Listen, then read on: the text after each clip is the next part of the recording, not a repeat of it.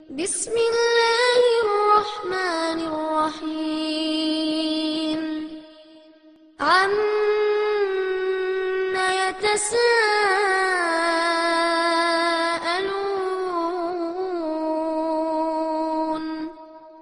عن النبأ العظيم الذي هم فيه مختلفون كلا سيعلمون ثم كلا سيعلمون ألم نجعل الأرض مهادا والجبال أوتادا وخلقناكم أزواجا وجعلنا نومكم سباتا. السلام عليكم ورحمة الله وبركاته. எல்லாம் அல்ல அல்லாஹ்வின் நல்லடியார்களே, சகோதர சகோதரிகளே, அல்லாஹ் நமக்கு வழங்கியிருக்கக்கூடிய இந்த புனிதமிக்க இஸ்லாமிய மார்க்கத்தை அதனுடைய தூய்மையான வடிவத்தில் அறிந்து கொள்ள வேண்டும் என்ற பேராவலோடு தமிழ்நாடு தௌஹீத் ஜமாத் மதுரை மாவட்டம் கரீம்சாப்பள்ளி முனிச்சாலை கிளை சார்பாக நடைபெறக்கூடிய இந்த பொதுக்கூட்டத்தில் நாம் எல்லாம் இங்கே ஒன்று கூடியிருக்கின்றோம். இந்த தருணத்திலே எது நேர்வழி என்ற தலைப்பு இங்கே வழங்கப்பட்டிருக்கின்றது. இந்த தலைப்பு இங்கே வழங்கப்பட்டிருக்கான நோக்கம், இறைவன் நமக்கு காட்டியிருக்கக்கூடிய சத்திய மார்க்கம் நேரான வழி எது என்பதை தெளிவுபடுத்துவதற்காகவும் எதுவெல்லாம் நேரான வழி அல்ல என்பதை நாம் விளங்கி அந்த தவறான பாதையிலிருந்து நம்மை சீர்படுத்தி நேரிய பாதையை நோக்கி நாம் நடைபோடுவதற்காகவும் இந்த தலைப்பை இங்கே வழங்கியிருக்கின்றார்கள். இதில் இஸ்லாத்தினுடைய பெயரால் எவ்வளவோ பிரிவுகள் இங்கே இருக்கிறத நம்ம பார்க்கின்றோம். எந்த அளவிற்கு என்றால், நபிகள் நாயகம் ஸல்லல்லாஹு அலைஹி வஸல்லம் அவர்கள் சொல்லி காட்டுகின்றார்கள், என்னுடைய சமுதாயம் 73 கூட்டமாக பிரியும், அதில் 72 கூட்டத்தினர் நரகத்துக்கு போயிடுவாங்க, ஒரே ஒரு கூட்டம் மட்டும்தான் சொர்க்கத்துக்கு செல்லக்கூடிய கூட்டம் என்று நபிகள் நாயகம் ஸல்லல்லாஹு அலைஹி வஸல்லம் அவர்கள் விளக்கி இருக்கின்றார்கள். அப்போ அந்த 72 கூட்டத்தினர், அந்த 72 கூட்டமுமே என்ன சொல்கின்றார்கள் என்றால், நாங்கள் இருப்பதுதான் நேர்வழி என்று சொல்லக்கூடியதை நம்ம பார்க்கின்றோம். ஒவ்வொரு பிரிவினரும் இஸ்லாத்தினுடைய பெயரில் இல்லாத அனாச்சாரங்களை, மார்க்கத்துக்கு முரணான செயல்பாடுகளை, அல்லாஹ்வும் அவருடைய தூதரும் காட்டி தந்த வழிமுறைக்கு எதிரான செயல்பாடுகளை செய்யக்கூடிய ஒவ்வொருவரும் அவங்க சொல்லக்கூடிய விஷயம் என்ன, நாங்கள் தான் நேர்வழியில் இருக்கிறோம் அப்படிதான் சொல்றாங்க. அப்ப நேரிய வழியில் இருக்கிறோம் நீ எல்லாருமே சொன்னா, அப்ப யார் தான் நேரான வழியில் இருக்கிறது? இதுதான் இப்ப இங்க கேள்வி. குழப்பமே எங்க வருது அப்படின்னா, எந்த ஒரு செயல்பாட்டை செய்யக்கூடியவர்களும் நாங்கள் நேரிய வழியில் இருக்கின்றோம் என்று சொல்கின்றார்கள். அப்ப நேரான வழி எது? அதை அல்லாஹ் எப்படி தெளிவுபடுத்துகின்றான்? எந்த வழியை பின்பற்றினால் நாம மறுமை வெற்றி பெற முடியும்? இது அல்லாஹ் தன்னுடைய திருமறையில் தெளிவுபடுத்தி இருக்கின்றான். நபிகள் நாயகம் ஸல்லல்லாஹு அலைஹி வஸல்லம் அவர்கள் நமக்கு தெளிவுபடுத்தி சென்றிருக்கின்றார்கள். அது குறித்த ஆதாரங்களை திருமறை குர்ஆன் மற்றும் நபிகள் நாயகம் ஸல்லல்லாஹு அலைஹி வஸல்லம் அவர்களுடைய பொன்மொழிகள் அடிப்படையில் தெளிவுபடுத்துவதற்காகத்தான் இந்த தலைப்பை இங்கே வழங்கி இருக்கின்றார்கள். நாம் ஒவ்வொருவரும் ஐவேளை தொழுகையில் ஃபாத்திஹா சூராவை நம்ம ஓதுகின்றோம். அதில் அல்லாஹ் கற்றுத்தரக்கூடிய ஒரு துவா, நாம் கேட்க வேண்டிய ஒரு பிரார்த்தனை என்ன? இஹ்தினஸ் ஸிராத்தல் முஸ்தகீம், இறைவா நீ எங்களை நேரிய வழியில் செலுத்துவாயாக. ஸிராத்தல் லதீன அன்அம்த அலைஹிம் கைரில் மக்தூபி அலைஹிம் வலத்தாலீன், அது உன் கோபத்துக்கு ஆளானோர் வழியும் அல்ல, வழி தவறியோர் பாதை மாறியோர் வழியும் அல்ல என்று சொல்லி அல்லாஹ் நம்மை பிரார்த்திக்க சொல்லி காட்டுகின்றான். அப்ப நேரிய வழியில நம்ம செலுத்த வேண்டும் என்று படுத்த இறைவனிடத்தில் நம்ம கேட்கின்றோம். அது எந்த வழியா இருந்து விடக்கூடாது? இறைவனுடைய கோபத்தை பெற்றவர்களுடைய வழியாக இருந்து விடக்கூடாது. பாதை மாறி போனார்களே, அத்தேவருடைய வழியாக நாம் அந்த வழியில் நம்ம போய்விடக் கூடாது என்பதனால அல்லாஹ் நமக்கு அந்த பிரார்த்தனையை கற்றுத்தரான். இந்த மாதிரி நீ என்னிடத்துல கேளு என்று அல்லாஹ் நமக்கு கற்றுத்தந்த இந்த பிரார்த்தனையை ஒவ்வொரு தொழுகையிலையும் நாம் கேட்கின்றோம். இன்னும் தெளிவாக சொல்வதாக இருந்தால், இந்த ஃபாத்திஹா சூராவை எவர் ஓதவில்லையோ அவருக்கு தொழுகையே கிடையாது என்று சொல்லக்கூடிய அளவிற்கு நபிகள் நாயகம் ஸல்லல்லாஹு அலைஹி வஸல்லம் அவர்கள் தொழுகையினுடைய முக்கியத்துவத்தில் இந்த சூறாவை வைத்திருக்கின்றார்கள். அப்ப அல்லாஹ் அப்படி கட்டளையிட்டு நேரிய பாதையை தேடச் சொல்லி, கேட்க சொல்லி, அல்லாஹ்விடத்தில் பிரார்த்திக்க சொல்லி நமக்கு வழிகாட்டி இருக்கின்றான் என்றால், அப்ப நேரிய வழியினுடைய முக்கியத்துவம் எதுன்றது வழங்குதா, எப்படி இந்த நேரான வழியை நம்ம விளங்கிக் கொள்ள வேண்டும், அதில் நாம் நடைபோட வேண்டும் என்பதை அல்லாஹ் முதலில் நமக்கு தெளிவுபடுத்துகின்றான். இன்னொரு இடத்துல அல்லாஹ் பேசுகின்றான். ஆதம் அலைஹிஸ்ஸலாம் அவர்களுக்கு அல்லாஹ் சொன்ன முதல் அந்த அறிவுரை என்ன? ஆதம் அலைஹிஸ்ஸலாம் அவர்கள் அந்த மரத்திலிருந்து சாப்பிட்டு விடுகின்றார்கள். அல்லாஹ் அந்த சொர்க்க சோலையிலே விட்ட பொழுது அந்த மரத்தை நெருங்க வேண்டாம் என்று அல்லாஹ் கட்டளையிட்டான். ஆதம் அலைஹிஸ்ஸலாம் அவர்கள் அந்த மரத்தை நெருங்கி விட்டார்கள். அப்போ அல்லாஹ் என்ன செய்யறான், நீ இந்த பூமி இங்கிருந்து வெளியேறுங்க, பூமியில போங்க என்று சொல்லும் பொழுது அவர்கள் செய்த அந்த பாவத்தின் காரணமாக அல்லாஹ் அவர்களை கண்டிக்கிறான். அவர்கள் அல்லாஹ்விடத்தில் பாவ மன்னிப்பு தேடுகின்றார்கள். அப்ப அல்லாஹ் அவர்களை பூமிக்கு அனுப்பும் பொழுது அல்லாஹ் இந்த மனித குலத்திற்கு வழங்கிய முதல் அறிவுரை என்ன?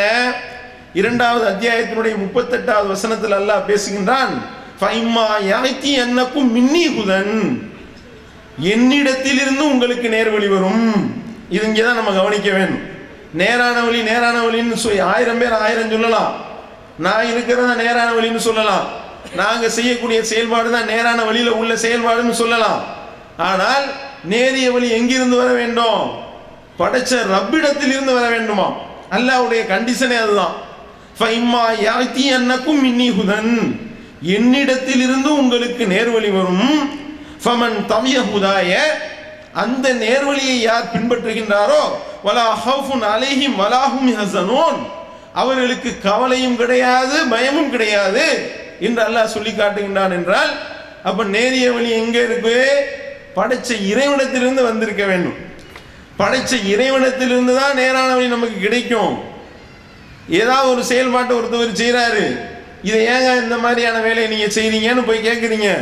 மார்க்கம் என்ற பெயரில் இதை செய்றீங்க கேட்குறீங்க அவர் இடத்துல. அவர் என்ன சொல்றாரு? எங்க வாப்பா இப்படிதான் சொல்லி கொடுத்தாங்க, எங்க உம்மா இப்படித்தான் எனக்கு கற்றுக் கொடுத்தாங்க, எங்க முத்தாப்பா இப்படிதான் எனக்கு சொல்லி கொடுத்தாரு, எங்க முன்னோர்கள் இப்படித்தான் கற்றுக் கொடுத்தாருன்னு சொன்னாருன்னா அதுக்கு பேர் நேரிய வழி கிடையாது. அது அல்லாஹ்வுடைய லிஸ்ட்ல இல்ல. நேரான வழி எங்கிருந்து வந்திருக்க வேண்டும்? படைச்ச ரப்பு இப்படித்தான் சொன்னான் என்று சொல்லி இருக்க வேண்டும். படைச்ச இறைவனுடைய தூதர், வஹியை பெற்ற அந்த இறை தூதர் எனக்கு இப்படித்தான் கற்றுத்தந்தார்கள் என்று சொன்னால் அது இறைவனுடைய அந்த நேர்வழி என்று அர்த்தம். அல்லாஹ் அப்படிதான் சொல்லி காட்டுகின்றான். குல் இன் குன்தும் துஹிப்பூனல்லாஹ ஃபத்தபியூனி யுஹிப்புக்குமுல்லாஹு வ யஃபிர் லக்கும் துனூபக்கும் வல்லாஹு கஃபூர் ரஹீம். நபியே நீங்கள் சொல்லுங்கள், நீங்கள் அல்லாஹ்வை நேசிப்பதாக இருந்தால், அல்லாஹ் உங்களை நேசிக்க வேண்டும் என்றால் நீங்கள் நபியாகிய என்னை பின்பற்றுங்கள். ஃபத்தபியூனி யுஹிப்புக்குமுல்லாஹ், அப்பொழுதுதான் அல்லாஹ் உங்களை நேசிப்பான், உங்களுடைய பாவங்களை உங்களுக்காக அவன் மன்னிப்பான் என்று அல்லாஹ் சொல்லி காட்டுகின்றான். என்றால் அப்ப நேரிய வழி எங்கிருந்து வர வேண்டும்? படைச்ச ரப்பிடத்திலிருந்து வர வேண்டும். படைச்ச ரப்பிடத்திலிருந்து நேரடியாக நமக்கு கிடைச்சிடாது. தன்னுடைய தூதர் வழியாக அல்லாஹ் அந்த வசனங்களை அருளுகின்றான். தன்னுடைய தூதர் வழியாக அந்த செய்தியை நமக்கு சொல்லி காட்டுகின்றான். அந்த வழியை நாம பின்பற்றும் பொழுது நாம நேரிய பாதையில செல்லுவோம். அந்த நேரான வழியிலிருந்து நம்ம விலகி விடுவோமேயானால், அந்த நேரிய பாதையிலிருந்து நாம தடம் புரளுவோமேயானால், அந்த படைத்த இறைவன் நமக்கு வழங்கிய அந்த வகை செய்தியிலிருந்து நாம தடம் புரளுவோமேயானால் அதையும் அல்லாஹ் சொல்லி காட்டுகின்றான். 6வது அத்தியாயத்தினுடைய 153வது வசனமாக அல்லாஹ் பேசுகின்றான். வ அன்னஹாதா சிராத்தி முஸ்தகீமா, இதுதான் என்னிடத்தில் இருந்து வந்த நேர்வழியாகும். அல்லாஹ் பேசுறான். இந்த நேரிய வழிய ஃபத்தபியூஹு, நீங்கள் இந்த நேரான வழியை நீங்கள் பின்பற்றுங்கள். வலா தத்தபியூஹு சுபுல, நீங்கள் பல வழிகளை பின்பற்றி விடாதீர்கள். படைச்ச ரப்புடத்திலிருந்து வந்த இந்த வகை செய்தி நீங்கள் பின்பற்ற வேண்டும். அல்லாஹ் சொன்ன அந்த திருமறை குர்ஆனுடைய வசனங்களை நீங்கள் பின்பற்ற வேண்டும். தன்னுடைய தூதர் வழியாக அல்லாஹ் காட்டிய அந்த வழிமுறையை நீங்கள் பின்பற்ற வேண்டும். இந்த ஒரே வழிதான் அன்னஹாதா சிராத்தி முஸ்தகீமா, இதுதான் நேரான வழி. ஃபத்தபிஉஹு, அதை நீங்கள் பின்பற்றுங்கள். அப்படி நீங்கள் பின்பற்றாம, இந்த ஒரு நேரான வழியை நீங்கள் பின்பற்றாம, படைச்ச ரப்பிடத்திலிருந்து இந்த வகை செய்தியை நீங்க பின்பற்றாம, தன்னுடைய தூதருடைய அந்த வழிகாட்டுதலை நீங்கள் பின்பற்றாம, நீங்க வலா தத்தபிஉ சுபுல, நீங்கள் நிறைய வேற வேற வழிகளை நீங்க கை கொள்வீர்களே ஆனால் ஃபதஃபர்ரக பிக்கும் அன் சபீலிஹி, பல வழிகள்ல அது உங்களை தள்ளிவிடும், அந்த நேரான வழியை விட்டும் அது உங்களை திசை திருப்பிவிடும் என்று அல்லாஹ் எச்சரிக்கின்றான். என்றால் அப்ப நாம இந்த நேரான வழியில் இருக்கின்றோமா? நம்மை நாமே சுய பரிசோதனை செய்வதற்காகத்தான் இந்த தலைப்பை கொடுத்திருக்கின்றார்கள். நாம செய்யக்கூடிய ஒவ்வொரு செயல்பாடும் மார்க்கம் என்ற பெயர்ல நாம எவ்வளவோ செயல்பாடுகளை செய்கின்றோம். அப்படி நாம செய்யக்கூடிய செயல்பாடுகள் படைச்ச ரப்பு சொன்ன அடிப்படையில் இருக்கின்றதா? நபிகள் நாயகம் ஸல்லல்லாஹு அலைஹி வஸல்லம் அவர்கள் சொன்ன அடிப்படையில் இருக்கின்றதா? அல்லாஹ்விடத்திலிருந்து அந்த வகை செய்தியை மட்டுமே நாம பின்பற்றுகின்றோமா, அல்லது வேற வேற வழியை நாம பின்பற்றுகின்றோமா? இந்த நேரான சிராத்துல் முஸ்தகீம் என்று சொல்லக்கூடிய அந்த நேரான வழியை நாம பின்பற்றுகின்றோமா, அல்லது பல்வேறு வழிகளை எங்களுடைய இமாம் சொன்னாரு, எங்க அஜர்த்து சொல்லியிருக்காரு, எங்க முத்தாபா சொன்னாங்க, எங்களுடைய மூதாதையர் சொன்னாரு, எங்களுடைய அல்லாமா சொன்னாரு, குல்லாமா சொன்னாரு என்ற அடிப்படையில நம்முடைய செயல்பாட்டுகளை நாம் அமைத்திருப்போமேயானால் அது அல்லாஹ்விடத்தில் ஈடுபடுமா? அந்த வழியில நம்ம செல்வோமேயானால் நமக்கு சொர்க்கத்தினுடைய பாதையாக அமையுமா, நரக பாதையாக அது மாறுமா? சிந்திக்க கடமைப்பட்டிருக்கின்றோம். ஏக இறைவனை மட்டுமே வணங்க வேண்டும் என்ற அந்த வகை செய்திக்கு மாற்றமாக, அந்த நேரான வழிக்கு மாற்றமாக இங்கே என்னென்ன நடந்து கொண்டிருக்கின்றது? தர்கா வணக்க வழிபாடு உள்ளே பூந்திருக்கின்றது. நேரான வழியா? தர்கால போய் முட்டுகின்றார்களே, அந்த தர்கா வணக்க வழிபாட்டில் போய் மூழ்கின்றார்களே, கந்தூரி விழா என்ற பெயரில் எடுக்கின்றார்களே, அவுலியாக்களிடத்தில் போய் பிரார்த்தனை செய்கின்றார்களே, கொடிமரத்தை நட்டு வைக்கின்றார்களே, அந்த கொடிமரத்தில் போய் சந்தனத்தை பூசி அந்த கொடிமரத்தை வளமரக்கூடிய கொடுமை நடக்கின்றதே, நேரிய வழியா? இந்த வேலையை ஒருவர் செய்கின்றார் என்றால் கேட்க வேண்டும். போய் ரசூல் ஸல்லல்லாஹு அலைஹி வஸல்லம் அவர்கள் இப்படி தர்கா கட்ட சொன்னார்களா? தர்காக்கு சந்தனம் பூச சொன்னார்களா?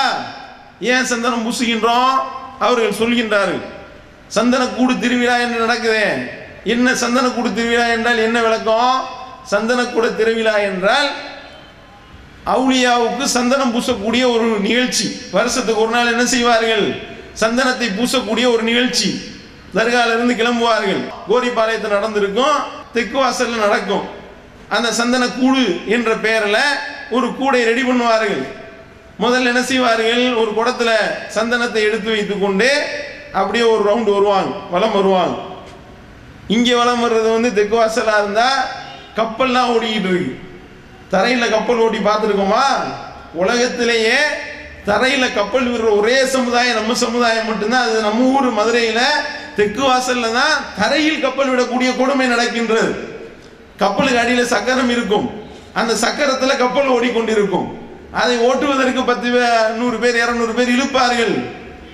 பார்க்கிறோமா இல்லையா?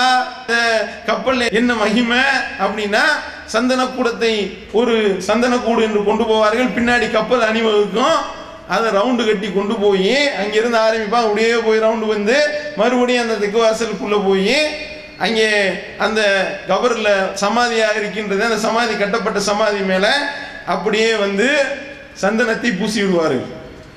ஏங்க இந்த மாதிரியான வேலை பார்க்குறீங்க என்று அஜரத்துல போய் கேளுங்களேன். அதுக்கு பாத்தியெல்லாம் ஓதி அஜரத்து சந்தனத்தை பூசுறாரு. ஏன் இந்த மாதிரியான வேலை பார்க்குறீங்க என்று கேட்டால் என்ன சொல்கின்றார்கள்?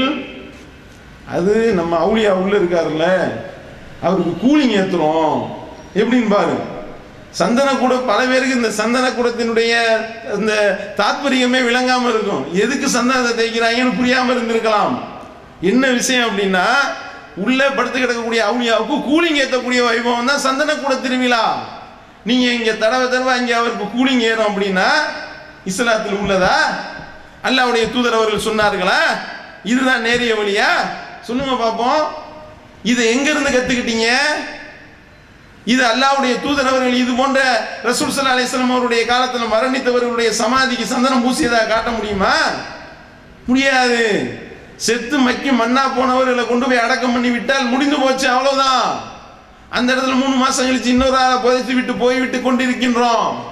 அப்படி இருக்கும் பொழுது தர்கா என்று கட்டலாமா? முதல்ல தரைமட்டத்திற்கு மேல் எழுப்பப்பட்டிருக்கக்கூடிய ஒவ்வொரு தர்காவையும் இடிச்சு தரமட்டமாக்குங்க என்று அல்லாஹ்வுடைய தூதர் அவர்கள் தன்னுடைய மருமகன் அலி ரலியல்லாஹு உங்களுக்கு கட்டளை போட்டாங்களா இல்லையா? என்னுடைய சமாதியை நீங்கள் வணக்க வழிபாட்டு தலமாக ஒரு விழா கொண்டாடும் இடமாக நீங்கள் ஆக்கிவிடாதீர்கள் என்று அல்லாஹ்வுடைய தூதர் அவர்கள் சொன்னார்களா இல்லையா? இறைவா, என்னுடைய இந்த சமாதியை வணக்க வழிபாட்டு தலமா நீ ஆக்கிவிடாதே, மஸ்ஜிதை ஆக்கிடாத என்று அல்லாஹ்வுடைய தூதர் அவர்கள் அல்லாஹ்விடத்தில் பிரார்த்தனை செய்தார்களா இல்லையா? யூத நசாராக்களை அல்லாஹ் அழித்து நாசமாக்குவானாக. காரணம் என்ன? அவர்கள் தங்களுடைய நபிமார்களுடைய கபர்களை மஸ்ஜிதுகளாக மாற்றிவிட்டார்கள். இறைவா, என்னுடைய கபர் அந்த மாதிரி ஆக்கிவிடாதே என்று அல்லாஹ்வுடைய தூதர் அவர்கள் பிரார்த்தித்தார்களா இல்லையா? அப்ப நபிகள் நாயகம் ஸல்லல்லாஹு அலைஹி வஸல்லம் அவர்களை விட மேடையா நீங்க நம்பக்கூடிய அவுலியாக்கள், நீங்க நம்பக்கூடிய அந்த மகான்கள் என்று நீங்க சொல்றீங்களே, அல்லாஹ்வுடைய நேசர் என்று நீங்கள் சொல்கின்றீர்களே, அவர் அல்லாஹ்வுடைய நேசரா இல்லையான்றது மறுமையில தெரியும். நீங்க சொல்றீங்க அல்லாஹ்வுடைய நேசர் என்று, அவருக்கு நீங்கள் சந்தனக்குட விழா கொடியேற்றம் என்ற பெயரில் கந்தூரி தூக்குறீங்களே. ரசூல் ஸல்லல்லாஹு அலைஹி வஸல்லம் அவர்களுடைய இந்த சமாதியில செய்யக்கூடாது, அல்லாஹ்வுடைய தூதர் அவர்கள் தடுத்தார்களே. இப்படி செய்தவர்கள் அல்லாஹ் நாசமாக்கட்டும், நாசமாக்க வேண்டும் என்று அல்லாஹ்வுடைய தூதர் அவர்கள் பிரார்த்திக்கின்றார்கள் என்றால் இது நேர்வழியா? இதைத்தான் நம்ம சிந்திக்க வேண்டும். இப்போ நிறைய ஒரு கிளிப்பிங் இப்போ ஒரு வாரமா ஒரு செய்தி ஓடிக்கிட்டு இருக்கு. வட மாநிலங்களில் கடுமையான பனி அதிகமாக போய் பனி பொழிந்து கொண்டிருக்கின்றது. கடும் பனி, கடும் குளிர் அதிகமாக இருக்கிறதுனால நீங்க பாலிமர் டிவியில் பார்த்துருப்பீங்க, ஒரு சிறப்பு செய்தியாக வெளியிட்டு இருக்கின்றார்கள். கோயிலில் இருக்கக்கூடிய அந்த சிலைகளுக்கு ஹீட்ரு போட்டு விடுகின்றார்களாம். ஹீட்ரு வச்சு, ஏன்னா காரணம் என்ன அப்படின்னா, கடவுளுக்கு குளிர் அடிக்குமா இல்லையா? கடவுள், நம்மளுடைய கடவுளை வணங்குறோம், நம்மளுடைய கடவுள் பனியின் காரணமாக அவருக்கு சளி பிடிச்சா என்ன செய்யறது? அவர் அந்த பனியை தாங்குவாரா? இதுக்கு முன்னாடி என்ன பண்ணி கொண்டிருந்தார்கள்? போர்வை போத்தும் திருவிழா என்று போட்டார்கள். போர்வை போத்தும் திருவிழா என்றால் போய் போர்வையை போத்தி விடுவார்கள் கடவுளுடைய சிலைக்கு. அவர்கள் தங்கள் கடவுள் என்று யார் நம்புகின்றார்களோ, எந்த சிலையை நம்புகின்றார்களோ அதுல போய் போர்வையை போத்தி விடுவாங்க. ஏன்? குளிரும்ல. நமக்கு 2 பெட்ஷீட் தேவைப்படுதா இல்லையா? நமக்கு ஹீட்டர் தேவைப்படுதா இல்லையா? அப்ப நமக்கு நாமளே இவ்வளவு சிரமப்படுறோம்னா நம்ம கடவுள் எந்த அளவுக்கு சிரமப்படுவாரு என்று சொல்லி போய் அங்கே போர்வை போத்தும் திருவிழா நடந்தது. இப்ப அது கொஞ்சம் டெவலப் ஆகி என்ன நடக்குது? ஹீட்டர் போடும் திருவிழாவாக அது மாறி இருக்கின்றது. அதை பத்தி நாம கேள்வி கேட்க முடியுமா? பிற மத மக்களிடத்துல போய் சொல்லி பாருங்களேன். இஸ்லாம் அறிவுபூர்வமான மார்க்கம். இதை போய் நீங்க சொன்னீங்கன்னு வைங்களா, அவன் உங்கள்ட்ட திருப்பி கேட்பான், நீ சந்தனம் பூசுற, நான் ஹீட்டர் போடுறேன், ரெண்டும் ஒண்ணு. நீ செய்யறது தானே நான் செய்யறேன், என்கிட்ட ஏன் நீ கேள்வி கேட்கின்றாய் என்று கேள்வி கேட்டால் நம்மளால் பதில் சொல்ல முடியுமா? எல்லாத்தையும் அப்படியே பிற மத கலாச்சாரத்திலிருந்து காப்பி அடித்திருக்கிறோமே. நபிகள் நாயகம் ஸல்லல்லாஹு அலைஹி வஸல்லம் என்ன சொன்னாங்க? யார் பிற மத கலாச்சாரத்திற்கு ஒப்பாக நடக்கின்றார்களோ அவர்கள் என்னை சார்ந்தவர்கள் இல்லை என்று சொன்னார்களே, அவர்கள் அவர்களை சார்ந்தவர்களே என்று சொன்னார்களே. இங்க என்ன நடக்கின்றது? தர்கா வழிபாடு என்ற பெயர்ல அவர்கள் பிற மத மக்கள் அவர்கள் நிக்க வச்சு வணங்குறாங்க சிலைய. இங்கே இருக்கக்கூடிய அந்த முஸ்லிம் பெயர் தாங்கிகள் படுக்க வைத்து வணங்குகின்றார்கள். இதுதான் வித்தியாசம். அங்கேயும் சந்தனம், சமாதியில் இங்கேயும் சந்தனம். அங்கே சந்தனத்தை எடுத்து நெத்தில பூசுகின்றார்கள், இங்கே சந்தனத்தை எடுத்து கழுத்துல பூசுகின்றார்கள். அங்கே வேப்பமரம், இங்கே கொடிமரம். அங்கே வேப்பமரத்தை ரவுண்ட் அடிக்கின்றார்கள், இங்கே கொடிமரத்தை ரவுண்ட் அடிக்கின்றார்கள். அங்கே பஜனை இருக்கின்றது, இங்கே மௌலுது இருக்கின்றது. அங்கே தேர் இருக்கின்றது, இங்கே சந்தனக்கூடி இருக்கின்றது. அங்கே சிலைக்கு புடவை இருக்கின்றது, இங்கே சமாதிக்கு போர்வை இருக்கின்றது. எல்லாம் அப்படியே டிட்டோ, எல்லாத்தையும் காப்பி அடிச்சு கடைசியில எல்லாம் அப்படியே அந்த மார்க்கமாக அந்த மதமாக மாறக்கூடிய ஒரு நிலை இருக்கின்றது என்றால் இதுக்குத்தான் அல்லாஹ் இந்த நேரிய வழியை நமக்கு அருளினானா? என்ன மாதிரியான கொடுமையில் நடந்து கொண்டிருக்கின்றது? தர்கா வணக்க வழிபாடுகள் என்ற பெயரில் ரசூல் ஸல்லல்லாஹு அலைஹி வஸல்லம் அவர்கள் எதையெல்லாம் தடுத்தார்களோ அந்த வேலையெல்லாம் நடக்குதா இல்லையா? காலில் விழக்கூடிய கலாச்சாரம் நடக்கின்றது. ரசூல் ஸல்லல்லாஹு அலைஹி வஸல்லம் அவர்கள் அதை தடுத்தாங்க. அங்க பிரதட்சணம் என்ற பெயரில் பாருங்க, அங்க பிரதட்சணம் செய்யக்கூடிய கொடுமை. கோயிலில் என்ன நடக்குதோ அதுவே தர்காவில் நடக்குது. உருள்றாரா? அன்பிற்குரிய சகோதரர்களே, இவரை பாருங்கள், தலையிலே கர்ச்சிப்பை கட்டிக்கொண்டு எத்தனை பக்தியுடன் இந்த தரையிலே புரண்டு சென்று கொண்டிருக்கின்றார். ஒவ்வொரு படியாக அவர் அப்படியே எழுந்திருக்காமல் அங்க பிரதட்சணம் செய்யறது. அதுக்கடுத்து பாத்தீங்கன்னா இருமுடி தூக்கிட்டு போவாங்க. இங்கே இருமுடி இருக்கின்றது.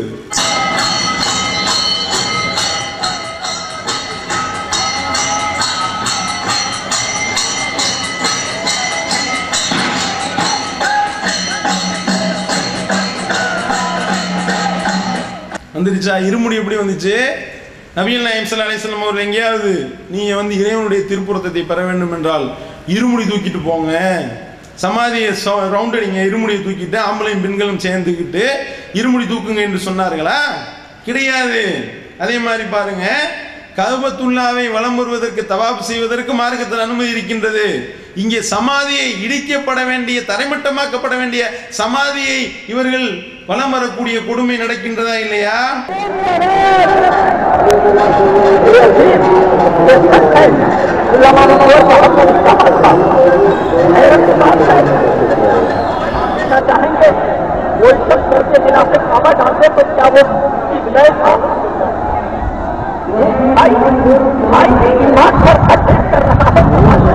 இடித்து தரைமட்டமாக்கப்பட வேண்டிய இந்த சமாதியை வலம் வரக்கூடிய கொடுமை இருக்கா இல்லையா? அதே மாதிரி கபரை முத்தமிடக்கூடிய கொடுமை.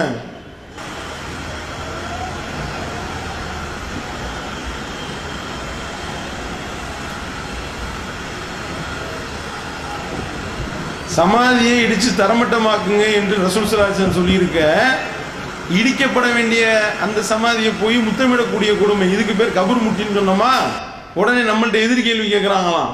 நாங்கள் கபரை முத்தமிடுவதால் கபர் முட்டிகள் என்றால் நீங்கள் உங்களுடைய குழந்தைகளை முத்தமிடுவதில்லையா? அப்படியானால் நீங்கள் குழந்தை முட்டிகள் என்று நாங்கள் சொல்லலாமா? ஒரு பெரிய ஒரு ஆலிம்சா வந்து கேட்கிறாரு, சகோதரர்களே அப்படின்னு ஆரம்பிக்கிறவரு என்ன செய்யறாரு? குழந்தை முட்டிகள் என்று சொல்லலாம். குழந்தைய ரசூல் ஸல்லல்லாஹு அலைஹி வஸல்லம் அவர்கள் முத்தமிட சொல்லி கொடுத்திருக்கின்றார்கள், அதனால நாங்க செய்யறோம். கபரை முட்டை சொல்லி கொடுத்தாங்களா? இடிக்க சொல்லி தான் சொன்னார்கள். நடக்கின்றது வேலை. அதே மாதிரி வேல் குத்துறது பிரமத மக்கள் செய்யறாங்க, இங்கேயும் வேல் குத்துரு. ಪ್ರತಿ ವರ್ಷ ಅಜ್ಮೀರದಲ್ಲಿ 6 ದಿನಗಳ ಕಾಲ ನಡೆಯುವ ಮೊಯಿನುದ್ದೀನ್ ಚಿಶ್ತಿ ದರ್ಗಾದ ಉರುಸ್ಗೆ ಲಕ್ಷಾಂತರ ಜನ ಭೇಟಿ ನೀಡುತ್ತಾರೆ. ಇಸ್ಲಾಮಿನ ಸೂಫಿ ಸಂಪ್ರದಾಯದ ಪ್ರಕಾರ ನಡೆಯುವ ಉರುಸ್ನಲ್ಲಿ ಅಸಲಿ ಪ್ರದರ್ಶನ ನೀಡುವವರು ಸೂಫಿ ಅನುಯಾಯಿಗಳಿಂದ ಪ್ರದರ್ಶನವೆಂದರೆ ಮೈ ನಡುಕ ಹುಟ್ಟಿಸುವಂತಹದ್ದು.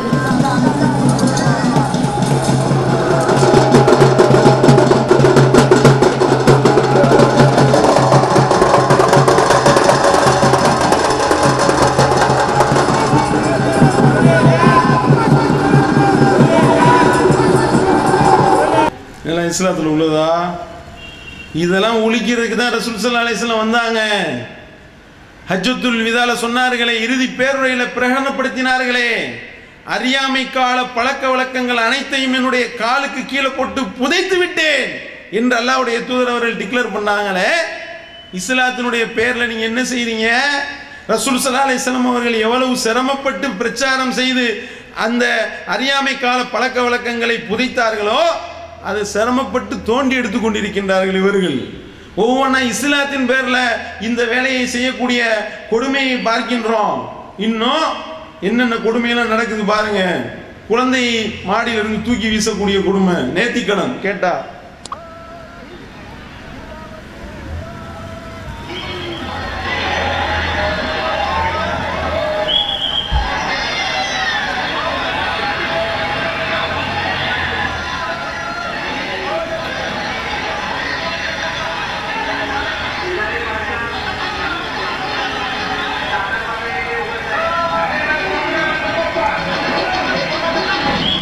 கரணம் தப்பினால் மரணம், முடிஞ்சு போச்சு. அசால்ட்டா உட்கார்ந்துக்கிட்டு மேலே உட்கார்ந்துக்கிட்டு தூக்கி வீசுகின்றார்கள். என்னன்னு கேட்டால் நேர்த்திக்கடன் தான். இந்த மாதிரி நேர்த்திக்கடன் என்ற பேரில் கிறுக்குத்தனங்கள் செய்ததையெல்லாம் அல்லாஹ்வுடைய தூதர் அவர்கள் ஒழித்தார்கள். ஒரு சஹாபி நிற்கிறாரு வெளியே, ரசூல் ஸல்லல்லாஹு அலைஹி வஸல்லம் உரை நிகழ்த்திக்கிட்டு இருக்கிறாங்க. யாருப்பா அது? வெயிலில் நிற்கிறாரு. என்ன விஷயம் என்று அல்லாஹ்வுடைய தூதர் அவர்கள் கேட்க, அவர் பேர் அபு இஸ்ராயில். அவர் நேர்த்திக்கடன் செய்கிறாராம். என்ன நேர்த்திக்கடன்? யாரிடத்திலும் பேச மாட்டேன், நின்று கொண்டே இருப்பேன், வெயிலிலே இருப்பேன், நோன்பு வைத்திருப்பேன், உட்கார மாட்டேன் என்று சொல்லி அவர் நேர்த்தி கடன் வச்சிருக்காரு என்று சொன்ன மாத்திரத்திலே அல்லாஹ்வுடைய தூதர்கள் சொன்னார்கள், முதல்ல அவரை நிழலுக்கு வர சொல்லுங்க, வெயில நிக்க கூடாது, இஸ்லாம் இல்ல. அவர் அடுத்தாட்ட பேச சொல்லுங்க, பேச மாட்டேன் என்று யாரும் நேர்த்தி கடன் செய்யக்கூடாது. நின்றுகிட்டே இருக்கிறால உட்கார சொல்லுங்க, நிக்கிறது நேர்த்தி கடன் இல்ல, அது அல்லாஹ் ஏத்துக்கிற மாட்டான். வேணும்னா நோம்ப வேண்டாம், தொடர சொல்லுங்கள் என்று அல்லாஹ்வுடைய தூதர் அவர்கள் வழிகாட்டி இருக்க, இங்கே என்ன நிலைமை நடக்குது? வேல் எடுத்து வாயில் குத்துகின்றார்கள், ஈட்டி எடுத்து கண்ணில் உள்ளே புகுத்துகின்றார்கள். இஸ்லாம் இதெல்லாம் ஒழிக்கத்தானங்க இஸ்லாம் வந்தது. மறுபடியும் ரிவர்ஸ்ல கூட்டிட்டு போய் கொண்டிருக்கின்றீர்களே, இவ்வளவுலாம் போக இப்ப கோரிப்பாளையம் தர்கால ஆல்ரெடி நடந்து முடிஞ்சிருச்சு. என்ன என்ன கூத்தடித்து இருக்கின்றார்கள் என்று பாருங்க. கோரிப்பாளையம் தர்கா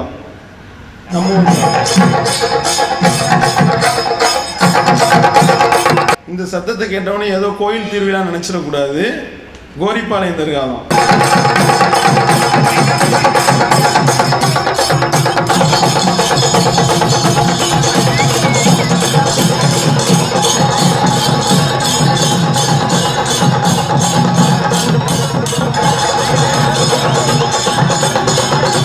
பெண்களை விட்டு டான்ஸ் பார்த்துக்கிறீங்க.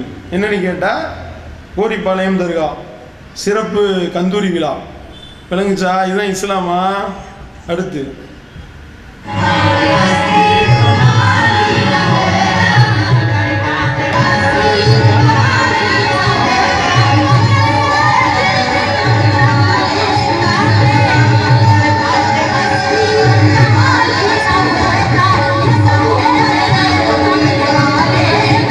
கவாலி பாடல் என்று காவாலிகளை பிடித்து வைத்து கொண்டு டான்ஸ் ஆட விட்டு தர்கா ட்ரஸ்டி என்ன செய்யறாரு? போய் பணத்தள்ளி வீசுறாரு தலையில. எப்படின்னு பாருங்க, இஸ்லாமா? பணத்தள்ளி தலையில வீசி தூறாருங்க. அப்ப இந்த மாதிரியாக செய்வது இஸ்லாமா? இதைத்தான் ரசூல் ஸல்லல்லாஹு அலைஹி வஸல்லம் அவர்கள் நேர்வழி என்று உங்களிடத்தில் அறிமுகப்படுத்தினார்களா? இதெல்லாம் ஒழிக்கத்தான் அல்லாஹ்வுடைய தூதர்கள் வந்தார்கள். ஆனா நீங்க என்ன செய்றீங்க? இஸ்லாத்தினுடைய பெயரால செய்யக்கூடிய செயல்பாடா இது? பாருங்க, தர்கா சிறப்பு நிகழ்ச்சி.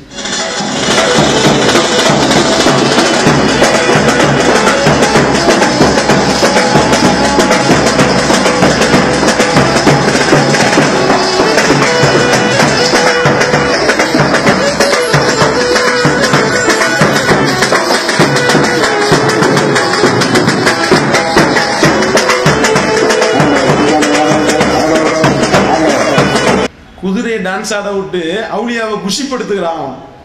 கொடுமையை பாரு. இதுக்கும் இஸ்லாத்துக்கு என்னப்பா சம்பந்தம்? இந்த மாதிரி செயல்பாடுகள் செய்வதெல்லாம் இஸ்லாமா? சிந்தித்து பார்க்கணுமா இல்லையா? அப்ப இவர்களுடைய நிலவரம் புள்ள அந்த பணத்தை அள்ளி வீசுறாரு ஒரு அவுலியா. புள்ள காசை வாங்கிட்டு காலை விடக்கூடிய கொடுமை.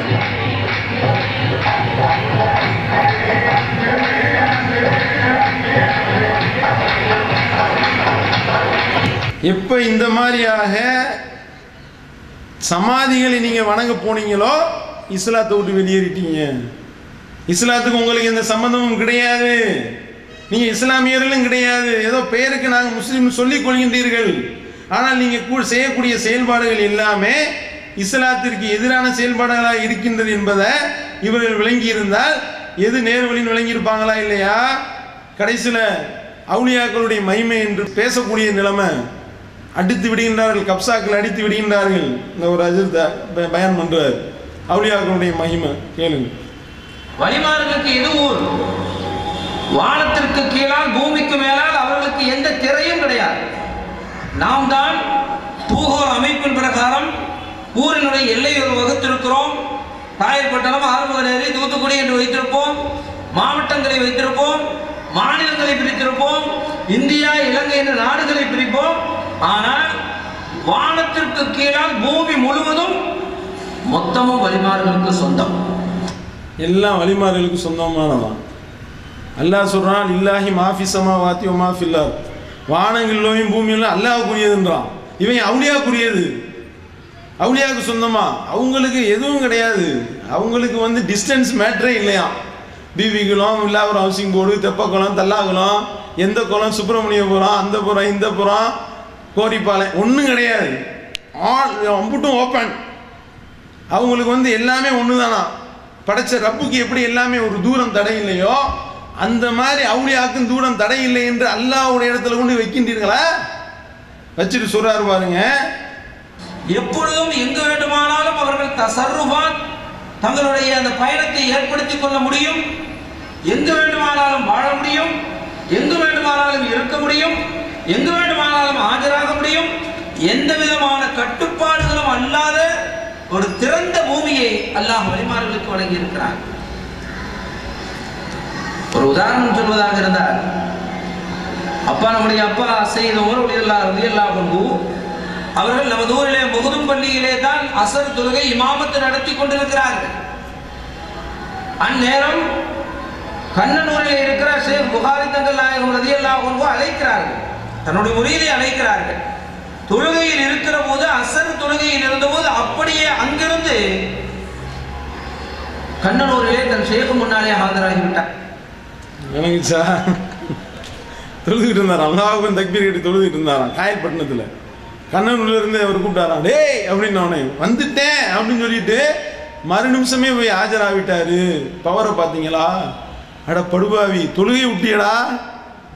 தொழுதுகிட்டு இருந்தாலு தொழுகையை விட்டு விட்டு உன் சேகு கூப்பிட்டாரு முரீது கூப்பிட்டாருன்னு போனீங்கன்னா அப்ப படைச்ச ரப்பு பெருசு கிடையாது உனக்கு, உன்னுடைய முரீது பெருசு, உன்னுடைய சேகு பெருசு. விளங்குதா? இங்கே கொண்டு போகின்றார்கள் என்று தர்கா வணக்க வழிபாடு என்று நீங்க உள்ள போனதுல எந்த அளவுக்கு நிலைமை போயிருச்சுன்னு பாத்தீங்களா? உள்ளே கொண்டு போய் விட்டார்களா? எந்த அளவுக்குன்னா அந்த தர்கா அந்த பைத்தியம் மண்டையில ஏறின உடனேயே நல்லது கெட்டது தெரிய மாட்டேனுது, எது மார்க்கம் எது எல்லாம் ஒண்ணு, அல்லாஹ்வுடைய தூதருடைய தடை என்ன, அல்லாஹ் எதையெல்லாம் தடைத்திருக்கிறான் ஒன்றும் தெரிய மாட்டேனுது. எந்த அளவுக்கு இவர்கள் வந்து பித்து பிடித்து அலைகின்றார்கள்னா, இங்க பாருங்க, தர்கால இருந்து வெளியேறக்கூடிய ஒரு சாக்கடை, அந்த சாக்கடையில் உள்ள தண்ணியை பிடிச்சி பாட்டில் அடைச்சு காசு போட்டு விற்கிறாங்க. அது 100 ரூபா 200 ரூபா 50 ரூபா அதை விற்கின்றார்கள். அதையும் வாங்கி கொண்டு போய் கொடுமை, எவ்வளவு பெரிய கொடுமை பாருங்க. பாருங்க,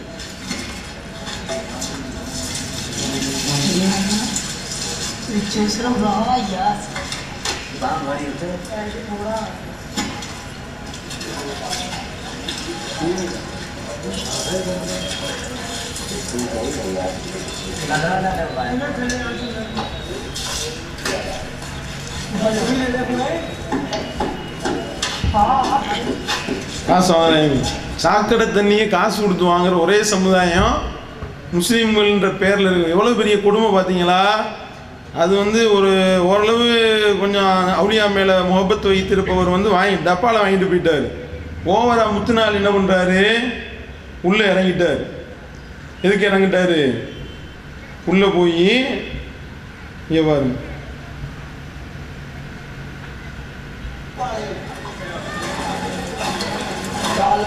மேலாப்பில் அள்ளி ஊற்றுனா சாக்கடை தண்ணி முழுசா ஏறாது தலையில், நல்லா கலக்கி விட்டு அள்ளி ஊற்று அப்படின்னு.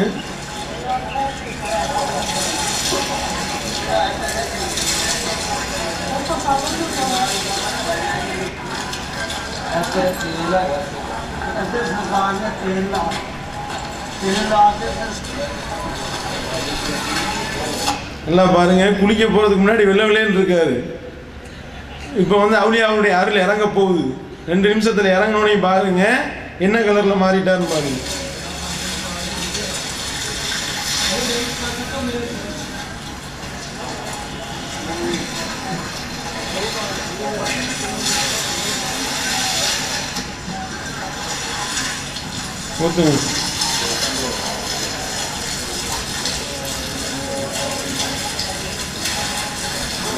அப்ப அவுலியாக்கள் மேல வச்ச பாசம் எந்த மாதிரியான நிலைமைக்கு தள்ளிடுச்சு? சாக்கடை தண்ணிக்கும் மினரல் வாட்டருக்கும் வித்தியாசம் தெரியல.